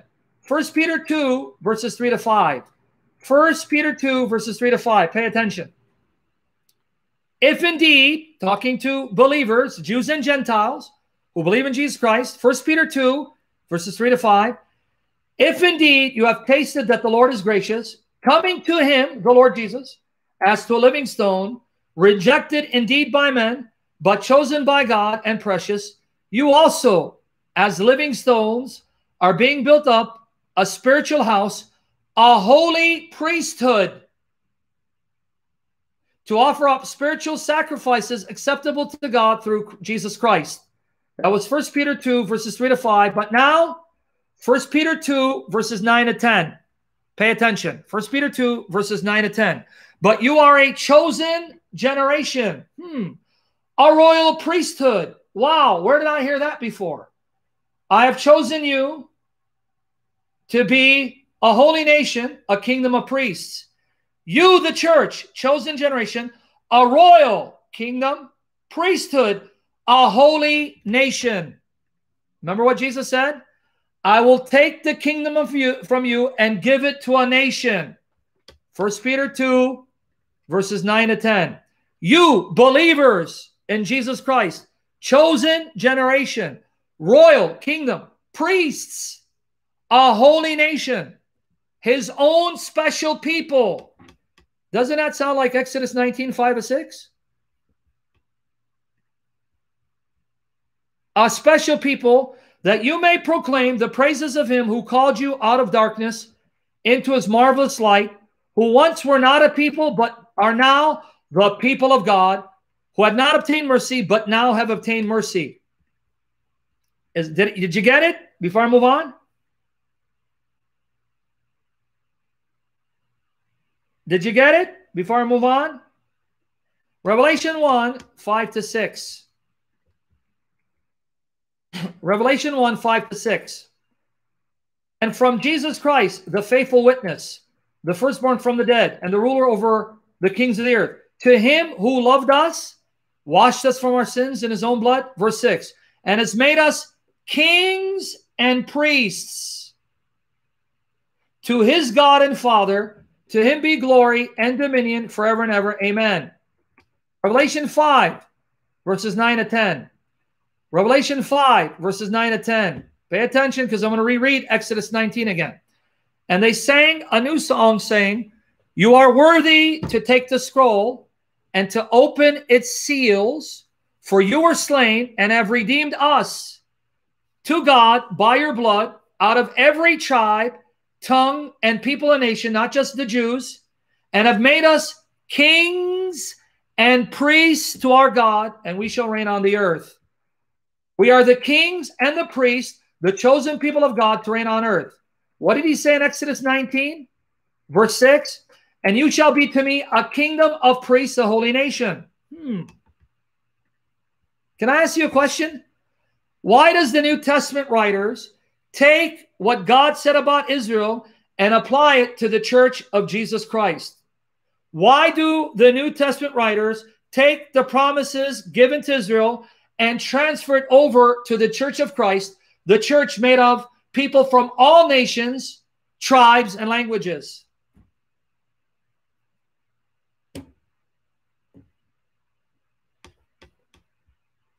So it's not that replacement theology. It's expansionist theology. The true Israel are all nations, even ethnic Jews, who turn to Jesus, the true seed, the true vine, the true Israel, who makes you a true Israelite in the sight of God. There's more. I'm not done, because I'm going to just do one session on this, it looks like, and I'll be done. Here's really where you're going to get shocked. You really want to get shocked? You're going to get blown away. This one's really going to upset you guys if you don't believe what the Bible teaches and want to explain it away to agree with your man-made tradition. Watch this. Isaiah 60, verse 14. Speaking to the Israelites. And the sons of those who afflicted you. Isaiah 60, verse 14. And the sons of those who afflicted you shall come bowing to you. And all those who despised you shall fall prostrate at the soles of your feet. So the Gentiles who oppressed you, Jews, they will come and bow before your feet. All those who despise you shall fall prostrate at the soles of your feet, and they shall call you the city of the Lord, Zion of the Holy One of Israel. So notice the promise. I will make the Gentiles who oppressed you, Jews, they will come and bow and prostrate before the soles of your feet. You guys ready to get blown away? Are you guys ready to get blown away? This really, I'll be shocked if this does not blow you away. Revelation 3, 7-9. And to the angel of the church in Philadelphia write, Revelation 3, 7-9. And to the angel of the church in Philadelphia write, these things says he who is holy, he who is true. To what? The church in Philadelphia. The church in Philadelphia. These things says he who is holy, he who is true, he who has the key of David, he opens and no one shuts, and shuts and no one opens. I know your works. See, I have set before you an open door, and no one can shut it. For you have little strength, have kept my word, and have not denied my name. Indeed, I will make those, get ready to be blown away, those of the synagogue of Satan, who say they are Jews, they are not. I will make them, those who say they are Jews are not, but lie. Indeed, I will make these Jews, them, come and worship before your feet to know that I have loved you, the church. Wow. Wow. What are you going to do about that? You guys who think Israel's still the chosen people. God took what he said to the Jews in Isaiah and now applied it to the church. He's going to make the Jews bow down to the feet of Christians, the church of Jesus Christ, and he's going to make the Jews confess, you, Jesus, love your church.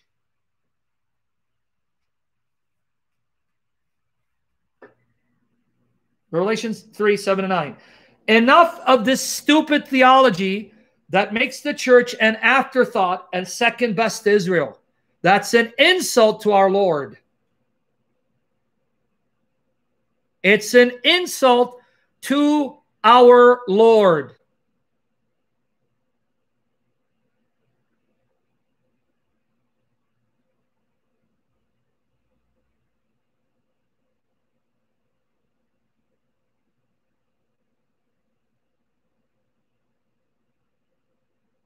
You with me there?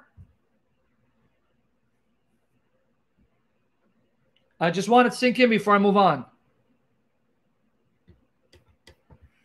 Now, what's painful is, what did Jesus say? They say they are Jews, they are not. You know why? He's not saying ethnically they're not Jewish. He's saying you can be an ethnic Jew and be a fake Jew in the sight of God, because God doesn't care about your ethnicity. He wants you to be a spiritual Jew, a spiritual Israelite, a spiritual son of Abraham through faith in Jesus. Okay. Now, what church was this? What church was this? The church in Philadelphia, right? But let me blow you a little more. Wait, Dave Sen, before I block you, Dave Sen. Send you on your merry way with your replacement theology nonsense. Okay. Let me blow you a little more. Remember, Philadelphia, there were Jews there, ethnic Jews, and Jesus says they are not really Jews. They're fake. Their synagogue is not a house of worship. It's a house of Satan. Let me ask you a question. Revelation 3:9, I'm going to post it. Okay. And I'm going to show you Jesus saying this about the Jews somewhere else. Okay. Let me ask you this question. Jesus told you the synagogue of the Jews is the house of Satan. God is not worshipped there. They think they're worshiping God, and they think it's a house of worship, but it's infiltrated by Satan. It belongs to Satan, and they're not really Jews. Why then would you tell me rabbinic Jews or Jews worship God when Jesus tells you they're not really Jews, they're places of worship on abomination, it belongs to Satan? Are you saying Jesus is wrong?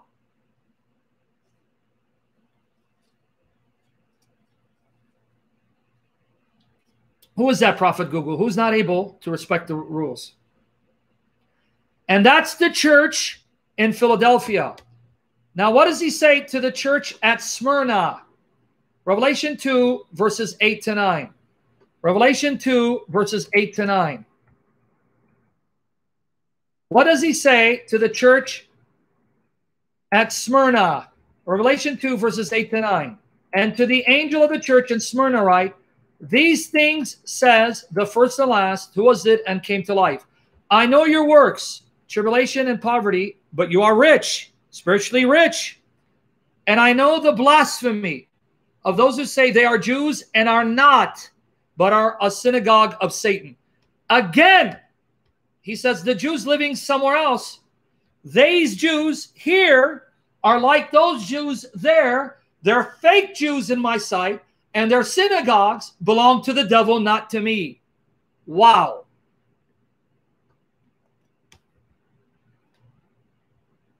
Do you catch it? The Jews who denied Jesus and blasphemed his name in Philadelphia, and the Jews who denied Jesus and blasphemed his name in Smyrna had this in common.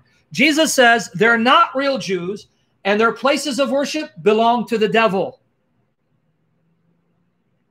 Revelation 2, verses 8 to 9, specifically verse 9.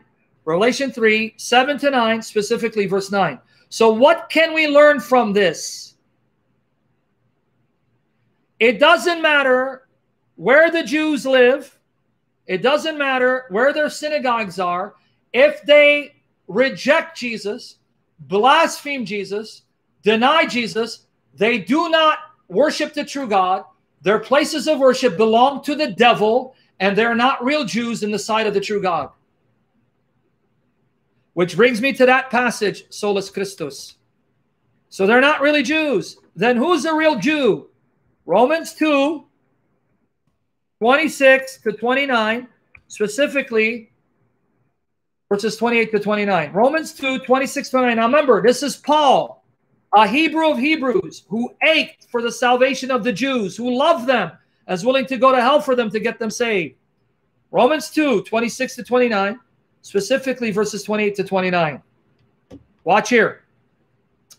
Therefore, if an uncircumcised man, meaning a Gentile, an ethnic Gentile, he's talking to the Jews, keeps the righteous requirements of the law, the moral law, will not his uncircumcision be counted as circumcision? Will not God honor him, even though physically he's not circumcised? Won't God honor him? And will not the physically uncircumcised, if he fulfills the law, the moral aspects of the law, moral obligations of the law, judge you, who even with your written code and your physical circumcision are transgressors of the law, So what? You're physically circumcised. You break the law, you're going to hell. So what? The Gentile is not circumcised. If he keeps the moral law, God will honor him. Now watch, 28 to 29. For he is not a Jew who is one outwardly, nor is circumcision that which is outward in the flesh, but he is a Jew who is inwardly, and circumcision is of the heart, being born again, regenerated, having the Holy Spirit, cutting off your evil heart and giving you a new heart full of love and faith, in the Spirit, not in the letter, whose praise is not from men, but from God. What do you guys want, man? Paul is a Jew. You can't accuse him of being anti-Jewish. Jesus is ethnically a Jew and the God of Jews and the Messiah of Israel. Can't accuse him of being anti-Jewish. Right? You want me to really blow you away? Do you guys really want to get blown away?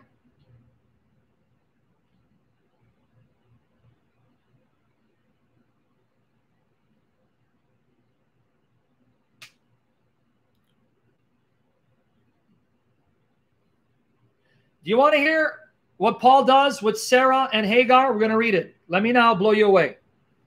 Paul, a Jew. You know what he says about the physical Jews and their covenant, which God ratified on Mount Sinai? You know what he calls them? Can I blow you away? And I'm going to read it, but I want to prepare you so you understand what you're reading.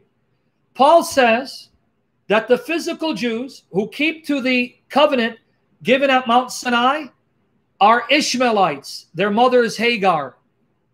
And he says Christians born of the Holy Spirit and united to Jesus, they are the sons of Sarah. And he says Sarah is a picture of heavenly Jerusalem, our mother, and Hagar is a picture of earthly Jerusalem who gives birth to children of bondage. Do you know that? Paul said that?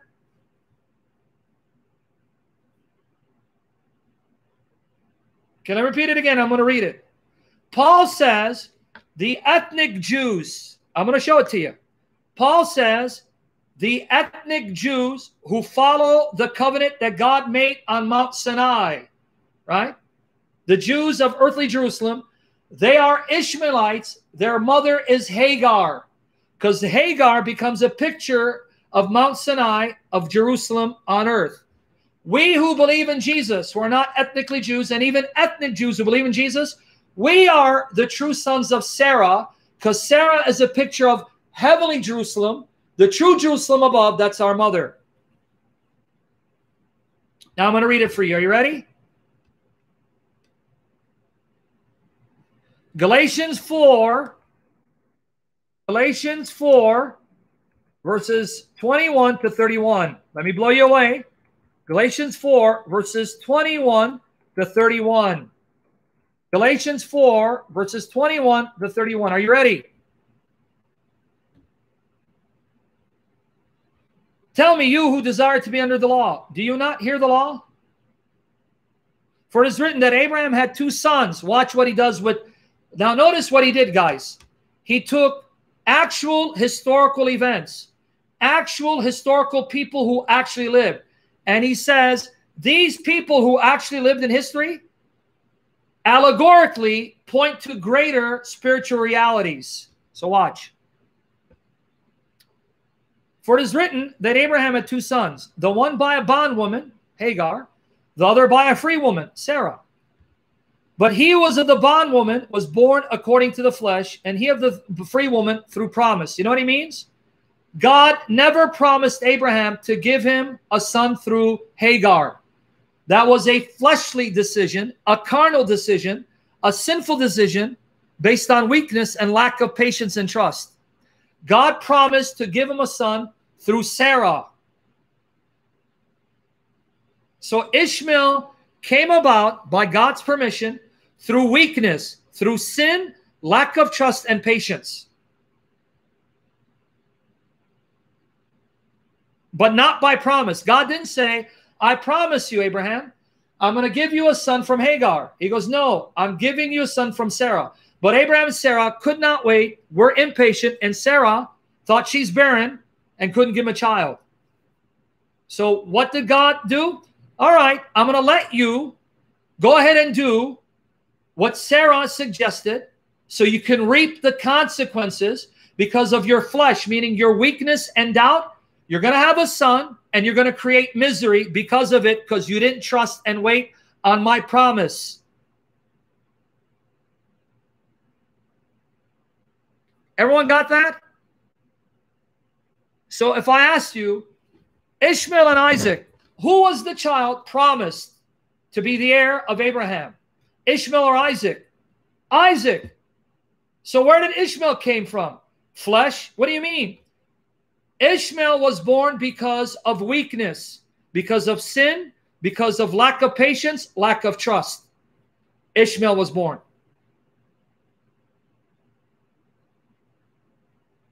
You with me there? No, he didn't hate Ishmael. Calm down, Myra, calm down. No, he didn't. In Genesis 17:20, he said he'll bless Ishmael, make him a great nation.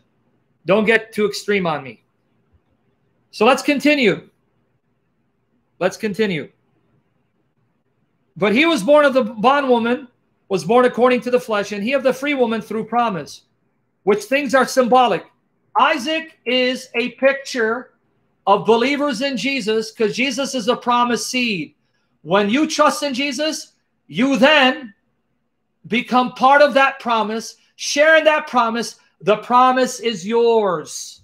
Through Jesus, the promised seed. That's what Paul is doing here. Because Ishmael and Isaac are symbolic of two different groups of people. Understand the wisdom of the Holy Spirit working brilliantly through Paul. Paul is saying Ishmael, Isaac, they are symbolic of two peoples. The ethnic Jews and the Gentiles who follow them and trying to keep the law to earn God's blessing, and the ethnic Jews and Gentiles who trust in Jesus, the promised seed, and by trusting in him, receive the blessings of the promise. Everyone getting it? No, he did not become the father of Islam. Please, guys, stop that. He's got nothing to do with Islam. Stop. You understand what Paul is saying? That they're symbolic? Ishmael and Isaac are symbolic. They're symbolic of two types of people. The ethnic Jews and the Gentiles who follow them and trying to keep the law to earn the promise. And those ethnic Jews and Gentiles who trust in Jesus, the promised seed, and by trusting in him, inherit the promise because of him.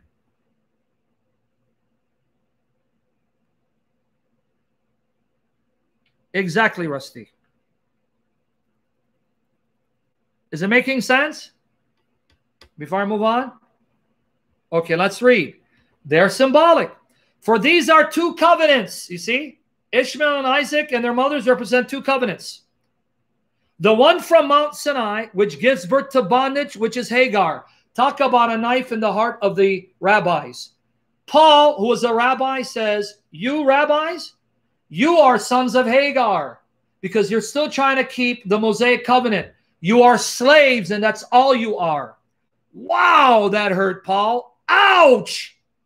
For this Hagar is Mount Sinai in Arabia and corresponds to Jerusalem. Ouch! Which now is the Jerusalem on earth and is in bondage with her children. But the Jerusalem above, heavenly Jerusalem, which is the mother of us all. Jerusalem above, she is free. She's the mother of us all. For it is written, rejoice, O barren. Sarah was barren. You who do not bear, break forth and shout. You who are not in labor, for the desolate, meaning Sarah, has many more children than she who has a husband. Now we, brethren, as Isaac was, are children of the promise. You Gentiles, you Jews who believe in Jesus like me, a Jew who believes in Jesus, we are the brothers and sisters of Isaac, and Sarah is our mother, and we inherit the promise. But as he was born according to the flesh back then persecuted him who was born according to the Spirit. Even so it is now. You know what he's saying right there? Ishmael, born of the flesh, persecuted Isaac, born of the Spirit. Likewise, the rabbinic Jews, the disbelieving Jews, are still persecuting us today because they're like Ishmael, who persecute the promised children. What a knife. Ow. Ouch. Go preach that to rabbinic Jews and see how they're going to react.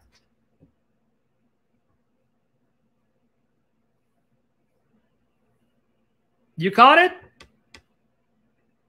Now let me read the rest. Nevertheless, what does the scripture say? And he's quoting Genesis. In Genesis 21, Abraham is told, cast the bondwoman and her son away from Isaac. This is in Genesis 21. Read it. And God says, do that. I'll be with the child, but cast them far away from Isaac, because Ishmael and Isaac cannot coexist. So notice what Paul does with the scripture. Nevertheless, what does the scripture say? Cast out the bondwoman and her son, for the son of the bondwoman shall not be heir with the son of the free woman. So then, brethren, we are not children of the bondwoman, but of the free. You know what Paul is saying? You know what Paul is saying? Like Abraham was told, cast Hagar and her son away from Isaac, because the bondwoman and her son have no share in the blessing of Isaac. You Christians, cast away Judaism. Get rid of Judaism and those Jews who insist you need to keep the law, like Seventh-day Adventists. Hint, hint.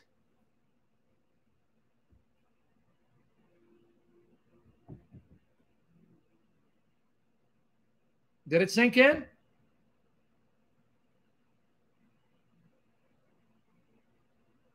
Have nothing to do with them who want to bring you into bondage with the covenant of Sinai given to the Jews of earthly Jerusalem, because you belong to heavenly Jerusalem, our mother, and Sarah is a picture of heavenly Jerusalem. And we who are born of this spirit, like Isaac was, belong to Jesus, the true seed, making us the true sons of Abraham and Sarah, and making heavenly Jerusalem our mother.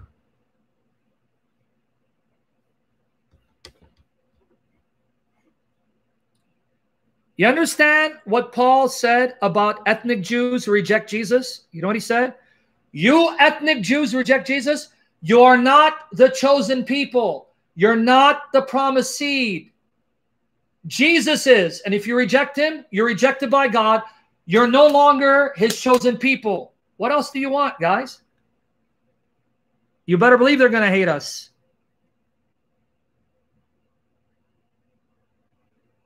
The New Testament, Bratim Shikha. You have 27 books of New Testament telling you what parts of the Old Testament are binding and what parts you've been freed from. Now let's read Galatians 4:29 one more time, and we're going to wrap things up, because basically I covered all the major points. Galatians 4:29. We'll wrap things up. Notice what it says about Isaac. But as he who was born according to flesh then persecuted him who was born according to the Spirit, even so it is now. Now notice what we have in common with Isaac. What do we have in common with Isaac? What we have in common with Isaac is that we're born of the Spirit like Isaac, whereas Ishmael wasn't. Now let me explain what that means. Abraham was still vigorous enough to get Hagar pregnant. So it didn't require a miraculous act of the Holy Spirit. But when Isaac was conceived, Sarah was barren all her life. And Abraham was about 99 years old, and Sarah was 89.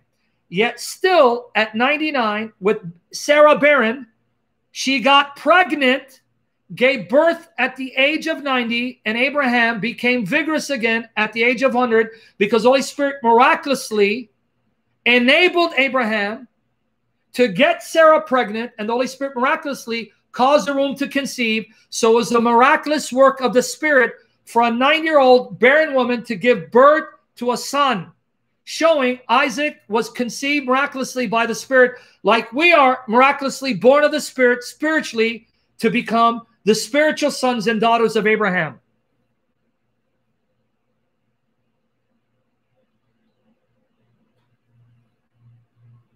You got it now? Yes, we are all spiritual Jews. We are all spiritual Israelites. We are all the true seed of God. Okay. Isaiah 5, verses 1 to 7. I got more stuff to blow you away. Isaiah 5, verses 1 to 7. Okay, let's read this. You ready? By the way, before I move on, I hope I didn't bore you, torture you, tire you out. I hope it's making sense, because by the grace of God, this should be my final session for a long time, because I won't talk about this. I've already done it here. Okay? This should be your position now. This should be your position. Enough of the nonsense that Israel is the chosen people. They're not. That doesn't mean God doesn't want to save the Jews. He does. He wants to save them and everyone else. That doesn't mean they don't have a role to play in end-time prophecy and bringing about the return of Christ. They do, just like the Muslims do. But we need to stop the nonsense of saying they're the chosen race. Now, Isaiah 5, verses 1 to 7. Isaiah 5, verses 1 to 7. Now let me sing to my well-beloved. Pay attention, the vineyard, the vine. What do you find in a vineyard? A vine. Now let me sing to my well-beloved, a song of my beloved regarding his vineyard. My well-beloved has a vineyard on a very fruitful hill. He dug it up and cleared out its stones and planted it with the choicest vine. He built a tower in its midst and also made a winepress in it. So he expected it to bring forth good grapes, but it brought forth wild grapes. And now, O inhabitants of Jerusalem and men of Judah, judge please between me and my vineyard. My vineyard. What more could have been done to my vineyard? What more care and love and nourishment could it receive from me? Right? What more could have been done to my vineyard that have not done in it? Why then, when I expected it to bring forth good grapes, did it bring forth wild grapes? And now, please let me tell you what I will do to my vineyard. God speaking. I will take away its hedge of protection, and it shall be burned. I'll break down its wall that contains it, so that people can come in and shall be trampled down. I will lay it waste. It shall not be pruned or dug, but there shall come up briars and thorns. I will also command the clouds that they rain no rain on it. For the vineyard of the Lord of hosts is the house of Israel. So God's vineyard, his vine, is Israel. And the men of Judah are his pleasant plant. He looked for justice, but behold, oppression. For righteousness, but behold, a cry for help. Okay, so the vineyard is Israel. The vine is Israel. The vineyard is Israel. The vine is Israel, right? Okay. Now it's going to make sense. Now you're going to say, now I understand what Jesus was saying. John 15, verses 1 to 8.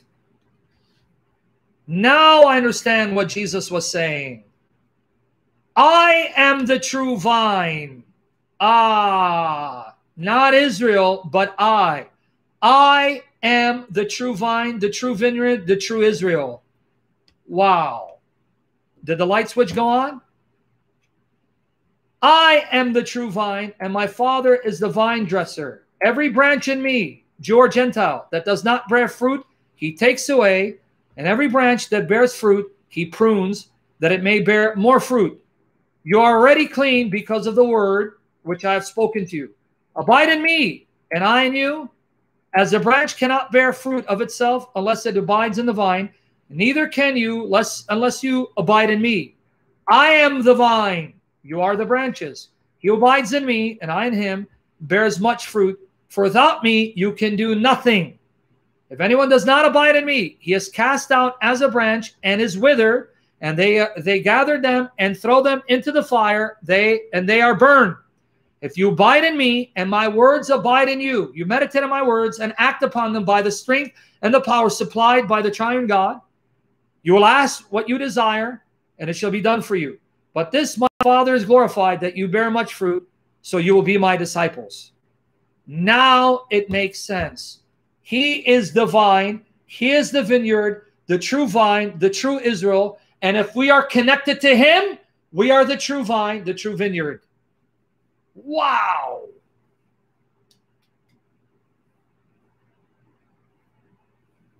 Okay, now, that's why one of Jesus's name in Isaiah is what? One of Jesus's name in Isaiah is Israel. His name is Israel. Did you know that? Isaiah 49, verses 1 to 6. We're going to read it. Isaiah 49, but we're going to read, we'll read verses 1 to 6. Pay attention. One of the names of Messiah, servant, Jesus is Israel. Isaiah 49, verses 1 to 6. Let me read it for you. Now it makes sense. Isaiah 49, verses 1 to 6. Now it makes sense. Pay attention. Here's where you need to focus by the power of the Spirit. Do not let anyone distract you. Focus. Tell me how many Israels you count. Focus. How many Israels you count? Okay. Let's read. Listen, O coastlands, to me. Take heed, you peoples from afar. The Lord has called me from the womb. From the matrix of my mother, he has made mention of my name. And he has made my mouth like a sharp sword. In the shadow of his hand, he has hidden me and made me a polished shaft. In his quiver, he has hidden me. And he said to me, you are my servant, O Israel, in whom I will be glorified. Then I said, I have labored in vain. I have spent my strength for nothing and in vain. I wasted all my energy. Yet surely my just reward is with the Lord and my work with my God. Now watch. I'm going to read the first part of 3 again. Verse 3. And he, God, said to me, you are my servant, O Israel. So I'm a servant, Israel, in whom I'll be glorified. Now notice what he says to his servant, verses 5 and 6. And now the Lord says, who formed me from the womb to be a servant. Right? This is the servant Israel. To bring Jacob back to him so that Israel's gathered to him. Okay, now I'm confused. The servant is speaking and he says, God said to me, you're my servant Israel. So he called me Israel. But in verse 5, God says to me, and now the Lord says, who formed me from the womb to be his servant, to bring Jacob back to him, so that Israel is gathered to him. Okay, I'm confused. I thought you are Israel. Yeah, I am. But you're saying God called you Israel and that you're going to gather Israel back to him. Yeah, I'm going to do that. So you're Israel and you're going to gather Israel. Yes. For I shall be glorious in the eyes of the Lord, and my God shall be my strength. Indeed, he says, it is too small a thing that you should be my servant, to raise up the tribes of Jacob and to restore the preserved ones of Israel. I will give you my servant Israel, who will gather Israel. I will also give you as a light to the Gentiles, that you should be my salvation to the ends of the earth. So 2 Israels, my servant Israel, you're going to gather the nation Israel, and you're going to save the ends of the earth.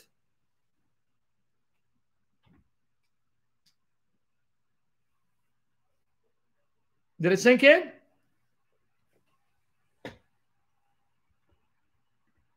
It's right there. It's 2. Reread it on your own leisure. My servant Israel, you're going to gather Israel. Israel gathers Israel. And this Israel that gathers the nation Israel will bring salvation to the ends of the earth. Ends of the earth. So the servant is one human person who saves the nation Israel and the nations of the earth, the Gentiles of the earth. And who is that servant? Lord willing, in a session, I'll show you it's Jesus in a future session. I've done past sessions on this. Jesus is that servant, Israel, who saves Israel and the nation. So if he is Israel and you are united to him and you become his spiritual body and he's your spiritual head, no wonder you become Israel. No wonder you become the seed of Abraham. No wonder you become the sons and daughters of Abraham.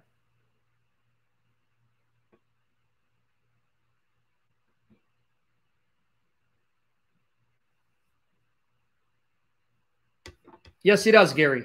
He's still alive, almighty to heal and save spiritually, emotionally, psychologically, and physically. Now, let's wrap it up with these two final points. Jesus said to the Jews who hate him and reject him, who is their true father? I'll let Riaz post John 8:44. John 8:44. Okay. John 8:44. You are of your father, the devil, and the lust of your father ye will do. He was a murderer from the beginning, and abode not in the truth, because there is no truth in him. When he speaketh a lie, he speaketh of his own, for he's a liar and the father of it. Okay, did you catch it? You Jews, ethnically, Satan is your father. You're sons of the devil. You have nothing to do with God the Father, nothing to do with Abraham, because you hate me and reject me. Now watch this. 1 John chapter 3, verse 12. I'll let Riaz, post these verses because they're only one. 1 John 3:12. 1 John 3:12. Not as Cain, who was of the wicked one, and slew his brother. And wherefore slew he him? Why did he slay him? Because his own works were evil and his brother's righteous. Now, did you catch 1 John 3:12? John, by inspiration of the Holy Spirit, says Cain belonged to the wicked one. Cain was the son of the devil. Cain's spiritual father was the devil. And the fruits that he manifested proved he belonged to the devil. Because remember what John 8:44 said to the Jews who reject Jesus? You are of your father, the devil. He's a liar and a murderer. He murders and kills. Cain, Satan's son, murdered his brother. So Cain belongs to the devil, belongs to Satan, which is why he acts like his father. Like father, like son. If the devil is your father, you will bear the nature of your father. You're going to act like him. So if the devil is your father, you'll be a liar like him, a murderer like him, evil like him, oppressive like him, a tyrant like him, and immoral like him. But if God is your father, you'll be holy like God, pure like God, righteous like God, loving like God, compassionate like God, humble like God, zealous like God, like father, like son. So again, did you catch that in 1 John 3:12, Cain's father was who? Cain's father was who? 1 John 3:12. Who was his spiritual father? Who did he belong to? The devil, the wicked one. Okay, good. Now let me remind you of the battle between the serpent and the woman. Genesis 3, verses 14 and 15.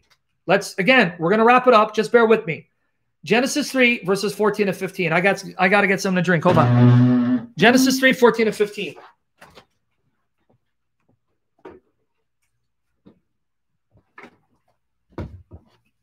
Okay, watch here. And the Lord God said unto the serpent, yep, sparkling eyes. And the Lord God said unto the serpent, pay attention, because thou hast done this, you serpent has done this, thou art cursed above all cattle and above every beast of the field. Upon thy belly shalt thou go, and dust shalt thou eat all the days of thy life. Now pay attention to verse 15, to the serpent. And I will put enmity, hatred, division between thee, you, the serpent, and the woman, and between thy seed, your children, and her seed. The seed, her seed, shall bruise thy head, and thou shalt bruise his heel. Now, let me explain this, man. If you get this, you'll be blown away, because now you're going to understand the meat of Scripture. You're going to see what the Bible is talking about, an ancient cosmic battle. Okay? Let me explain. God says to the serpent, your seed, your offspring, will be at war with the seed of the woman. The seed of the woman. You will strike the heel, because a serpent is poisonous. If it strikes your heel, you're dead. But he'll crush your head. Okay.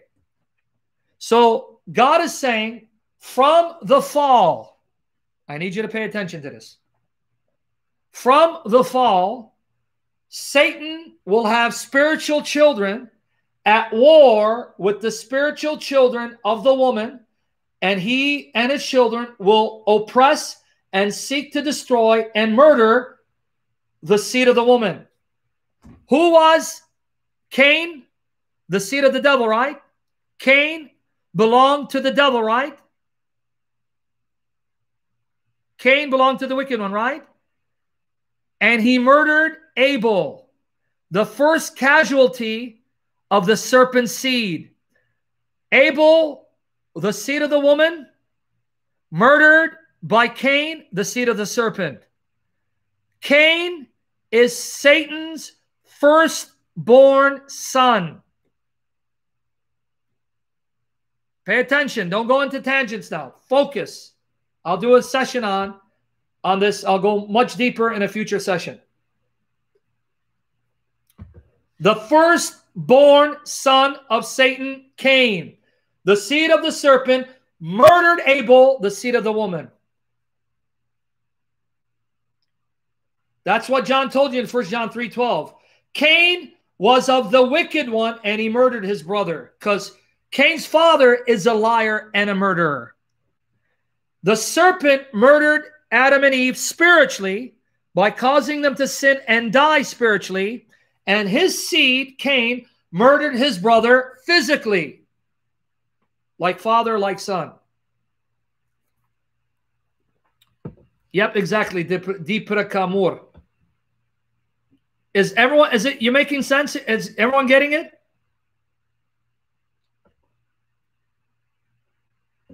Okay. Now, Cain's seed were destroyed in the flood, right? Cain's seed were destroyed in the flood, right?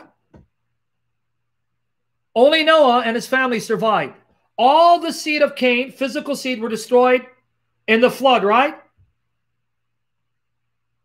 Okay. I'm going to read now. I want you to catch this. Serpent, seed of the serpent. Please, guys, ask Jesus to help you to focus, because you're going to be blown away. Seed of the serpent. The serpent is the wicked one, the devil. His seed, his offspring. Okay? Okay. Now watch here. I'm going to read Matthew 23, 32 to 39. Matthew 23, 32 to 39. But I need you to pay attention.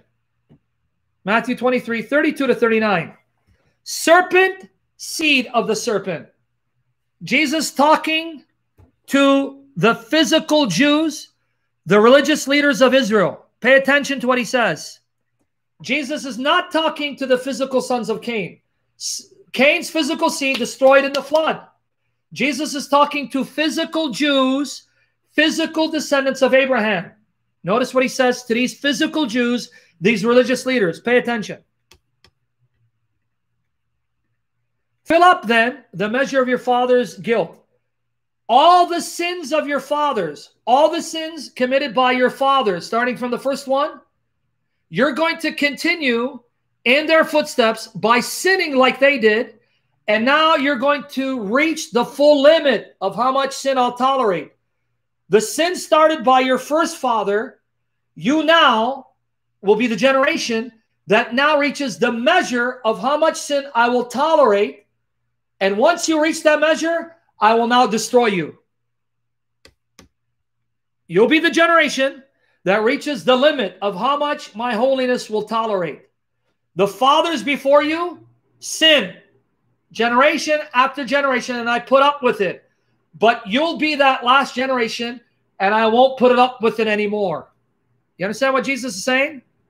Jesus is saying, you are that last generation where you now fill up the full measure of all the sins that your fathers before you committed, that I tolerated. You're the generation where now you reach a limit, and I won't tolerate anymore, and now I will destroy you because of it. Okay, but now notice who their fathers are.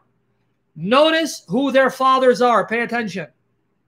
Fill up then the measure of your father's guilt. Serpents, brood of vipers. How can you escape the condemnation of hell? Dum-dee-dum-dum. I don't think you caught it. These physical Jews are serpents, brood of vipers, condemned to hell. Meaning these physical Jews are not the sons of Abraham. They are the sons of the serpent. You serpents, the seed of the serpent, you brood of vipers, born of serpents and vipers. That's who you Jews are, who reject me and deny me. You are the seed of the devil like Cain.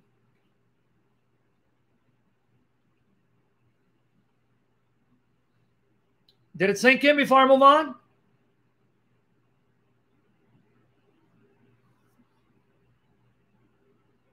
You serpents, the serpent. Brood of vipers, the seed of the serpent. Fill up all the measure of sin and wickedness started by your fathers that I put up with, but now no more. It ends with you. Okay, now, but watch here. Watch here. Here's where you're going to get shocked. What are the sins that their fathers before them committed? 34 to 36. What are the sins that their fathers before them committed? What wickedness did their fathers do that they're going to now continue in their footsteps? Let's see if you catch it. Therefore, indeed, I send you prophets, wise men and scribes. Some of them you will kill and crucify, and some of them you will scourge in your synagogues and persecute from city to city, that on you, this generation, may come all the righteous blood shed on the earth, all the righteous innocent men, prophets, servants that were killed by your fathers. All of that guilt will fall on your head for continuing in their footsteps. From the blood of righteous Abel to the blood of Zechariah, son of Berechiah, whom you murdered between the temple and the altar, assuredly I say to you, all these things will come upon this generation. I don't think you caught it, so let me quote it. Your fathers before you murdered righteous people, innocent people, and you continue their footsteps because you're going to murder all the prophets I send you, all the scribes I send you. You're going to murder them like your fathers murdered the righteous before you. So all the blood of the righteous murdered by your fathers will fall on your head, starting with Abel. Starting with Abel. I'm confused. Hey, wait. I'm confused. Yeah, look when it buffers. Can you believe it? Lord Jesus rebukes Satan in Jesus' name. Look when it buffers. I'm confused. Cain killed. Cain's physical descendants died in the flood. But Jesus says the guilt and the murder carried out by your fathers will fall on you, beginning with the murder of Abel, which Cain murdered, whom Cain murdered. That guilt will fall on you. Okay, now help me understand what Jesus just said. All the murder done by your fathers before you, which you continue in their footsteps, will fall on you, starting with the murder of Abel. But hold on, Jesus. Cain murdered Abel. You're saying this generation will be condemned for all the murder that their fathers carried out. But Cain murdered Abel. How is Cain their father when none of Cain's physical seed survived? Because Cain was their spiritual father. They, like Cain, belong to the devil. They, like Cain, are the seed of the devil. So Cain is their true father, not Abraham. That's what he just taught you. Don't contact me by Skype. Get out of here before you get blocked. You understand what Jesus just said? Muz, I believe that your prophet Muhammad was a filthy scum dog bastard who married a married woman, his daughter-in-law, who raped women and prostituted women like your mother, treating them like whores. Right? Did you catch what Jesus said? Did you catch what Jesus said? You will continue in the footsteps of your fathers before you. You will murder the righteous like your fathers did. And so you will now reach that limit of how much evil I'll tolerate. The evil begun by your fathers before you, you're that generation that now reaches a limit where I won't put up with it, and now I will destroy you, the city and the temple, and you'll be responsible for all the shed blood, even the blood of Abel, which your father Cain, whom your father Cain murdered, the blood which your father Cain shed. But Jesus, how can Cain be their father? Because to God, it's not your physical lineage that matters. It's your spiritual lineage. You can be a physical Jew, but your true father is the devil, and Cain is your spiritual father, not Abraham. You can be a Gentile ethnically, but your true father is Abraham because of Jesus. That's what Jesus just taught you. And this is confirmed. And Riaz, if you can quote it, Mark 3:31 to 35. Mark 3:31 to 35. Confirmed by Jesus in Mark 3:31 to 35. There came then his brother and his mother, and standing without said unto him, calling him. Watch this. And the multitude sat about him. They said unto him, behold, thy mother and thy brethren without seek for thee. Mother and brothers seek for you. And he answered them, saying, who is my mother or my brethren? Who are my mother, brother, sister? And he looked round about on them, which said about him, and said, behold my mother and my brethren, for whosoever shall do the will of God, the same as my brother and my sister and my mother. You see what Jesus just taught you? My true family are those who do the will of God, my Father. You are truly my mother, my brothers, my sisters. If you do the will of my Father, the will of God. And what's the will of God? Mark 9, verse 7. Mark 9, verse 7.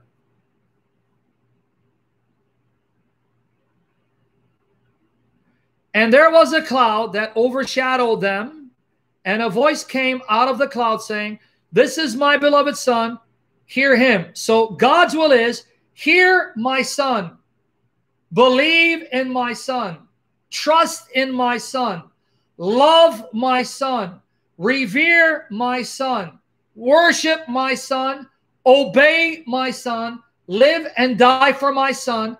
Then you are truly the sons and daughters of God, truly the sons and daughters of Abraham, the true Jew, the true Israel, by faith in Jesus Christ.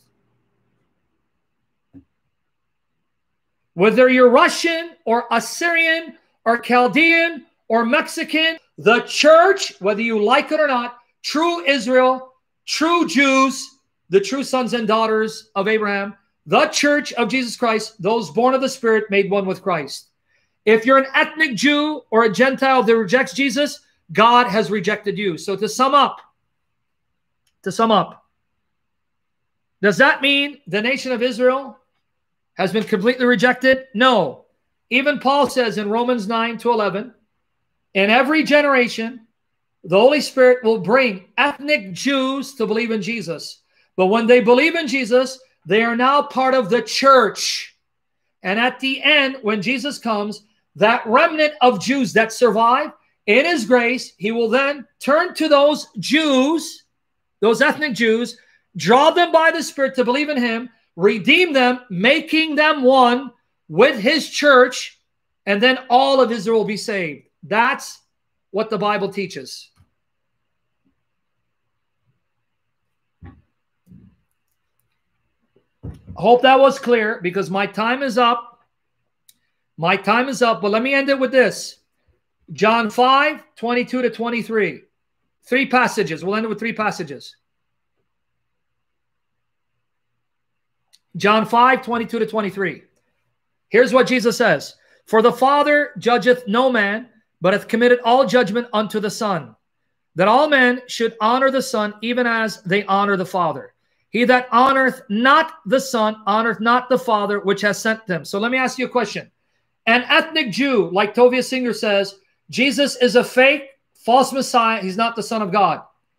Does God the Father honor Tovia Singer? Does God the Father know Tovia Singer intimately? Or is Tovia Singer a filthy, rabid, blasphemous, satanic dog, a pig in the sight of God the Father? John 8, 54 to 55. John 8, 54 to 55. We're going to end it with these two last verses. John 8, 54 to 55. Jesus answered, speaking to Jews, guys, speaking to ethnic Jews. John 8, 54 to 55. Okay. Jesus answered, if I honor myself, my honor is nothing. It is my Father that honoreth me, of whom you say that he is your God. Yet you have not known him. You Jews do not know God. Do not know my Father. You do not know him. And if I should say, I know him not, I shall be a liar like unto you, but I know him and keep his saying. So guys, can I ask you a question? Jews like Tovia Singer who reject Jesus, do they know the true God? Get Lion out of here, block Lion and get him out of here. This satanic nuisance. Jews who reject Jesus, do they know the true God? Do they worship the true God according to Jesus? So then how dare you Christians say the rabbinic Jews are worshiping your God? Jesus says they don't know my God, because if they knew my God, they would love me and worship and honor me. Why are you Christians dishonoring Jesus by claiming something about them that Jesus denied? He says they don't know God. They don't know of the Father. They don't know him because they don't know me.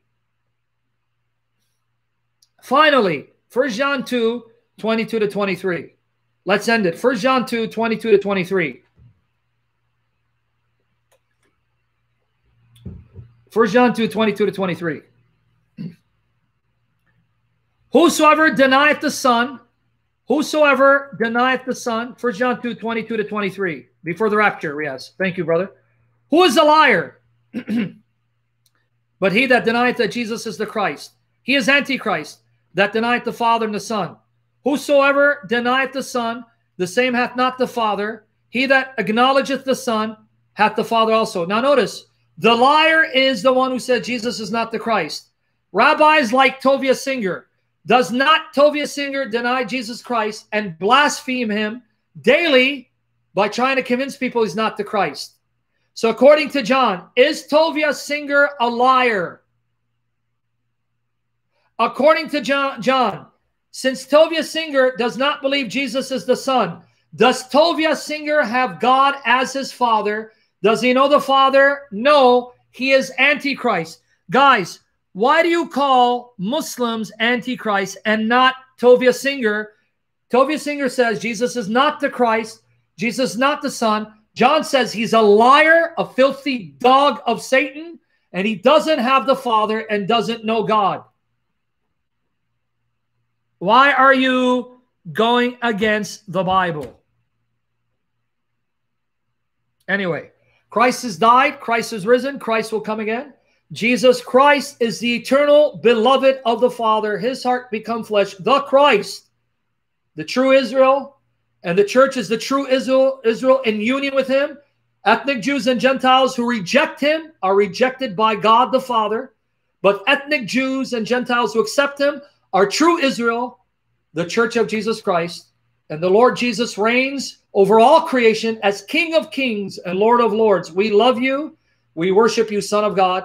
Wash us and cover us by your blood, and our loved ones, my daughters. Keep us healthy to use our health to glorify you, holy to delight your heart, and provide for the ministry, O Son of God. Not to be a crowd pleaser and not to prostitute myself for fame or money. Make us men and women of integrity, in love with you, live for you, and even die for you if we must, filled more with the power of your Holy Spirit. And may you come sooner than later. Amen. We love you, Father, Holy Spirit. In Jesus' name. Lord willing, I'll see you tomorrow. Lord willing. Take care.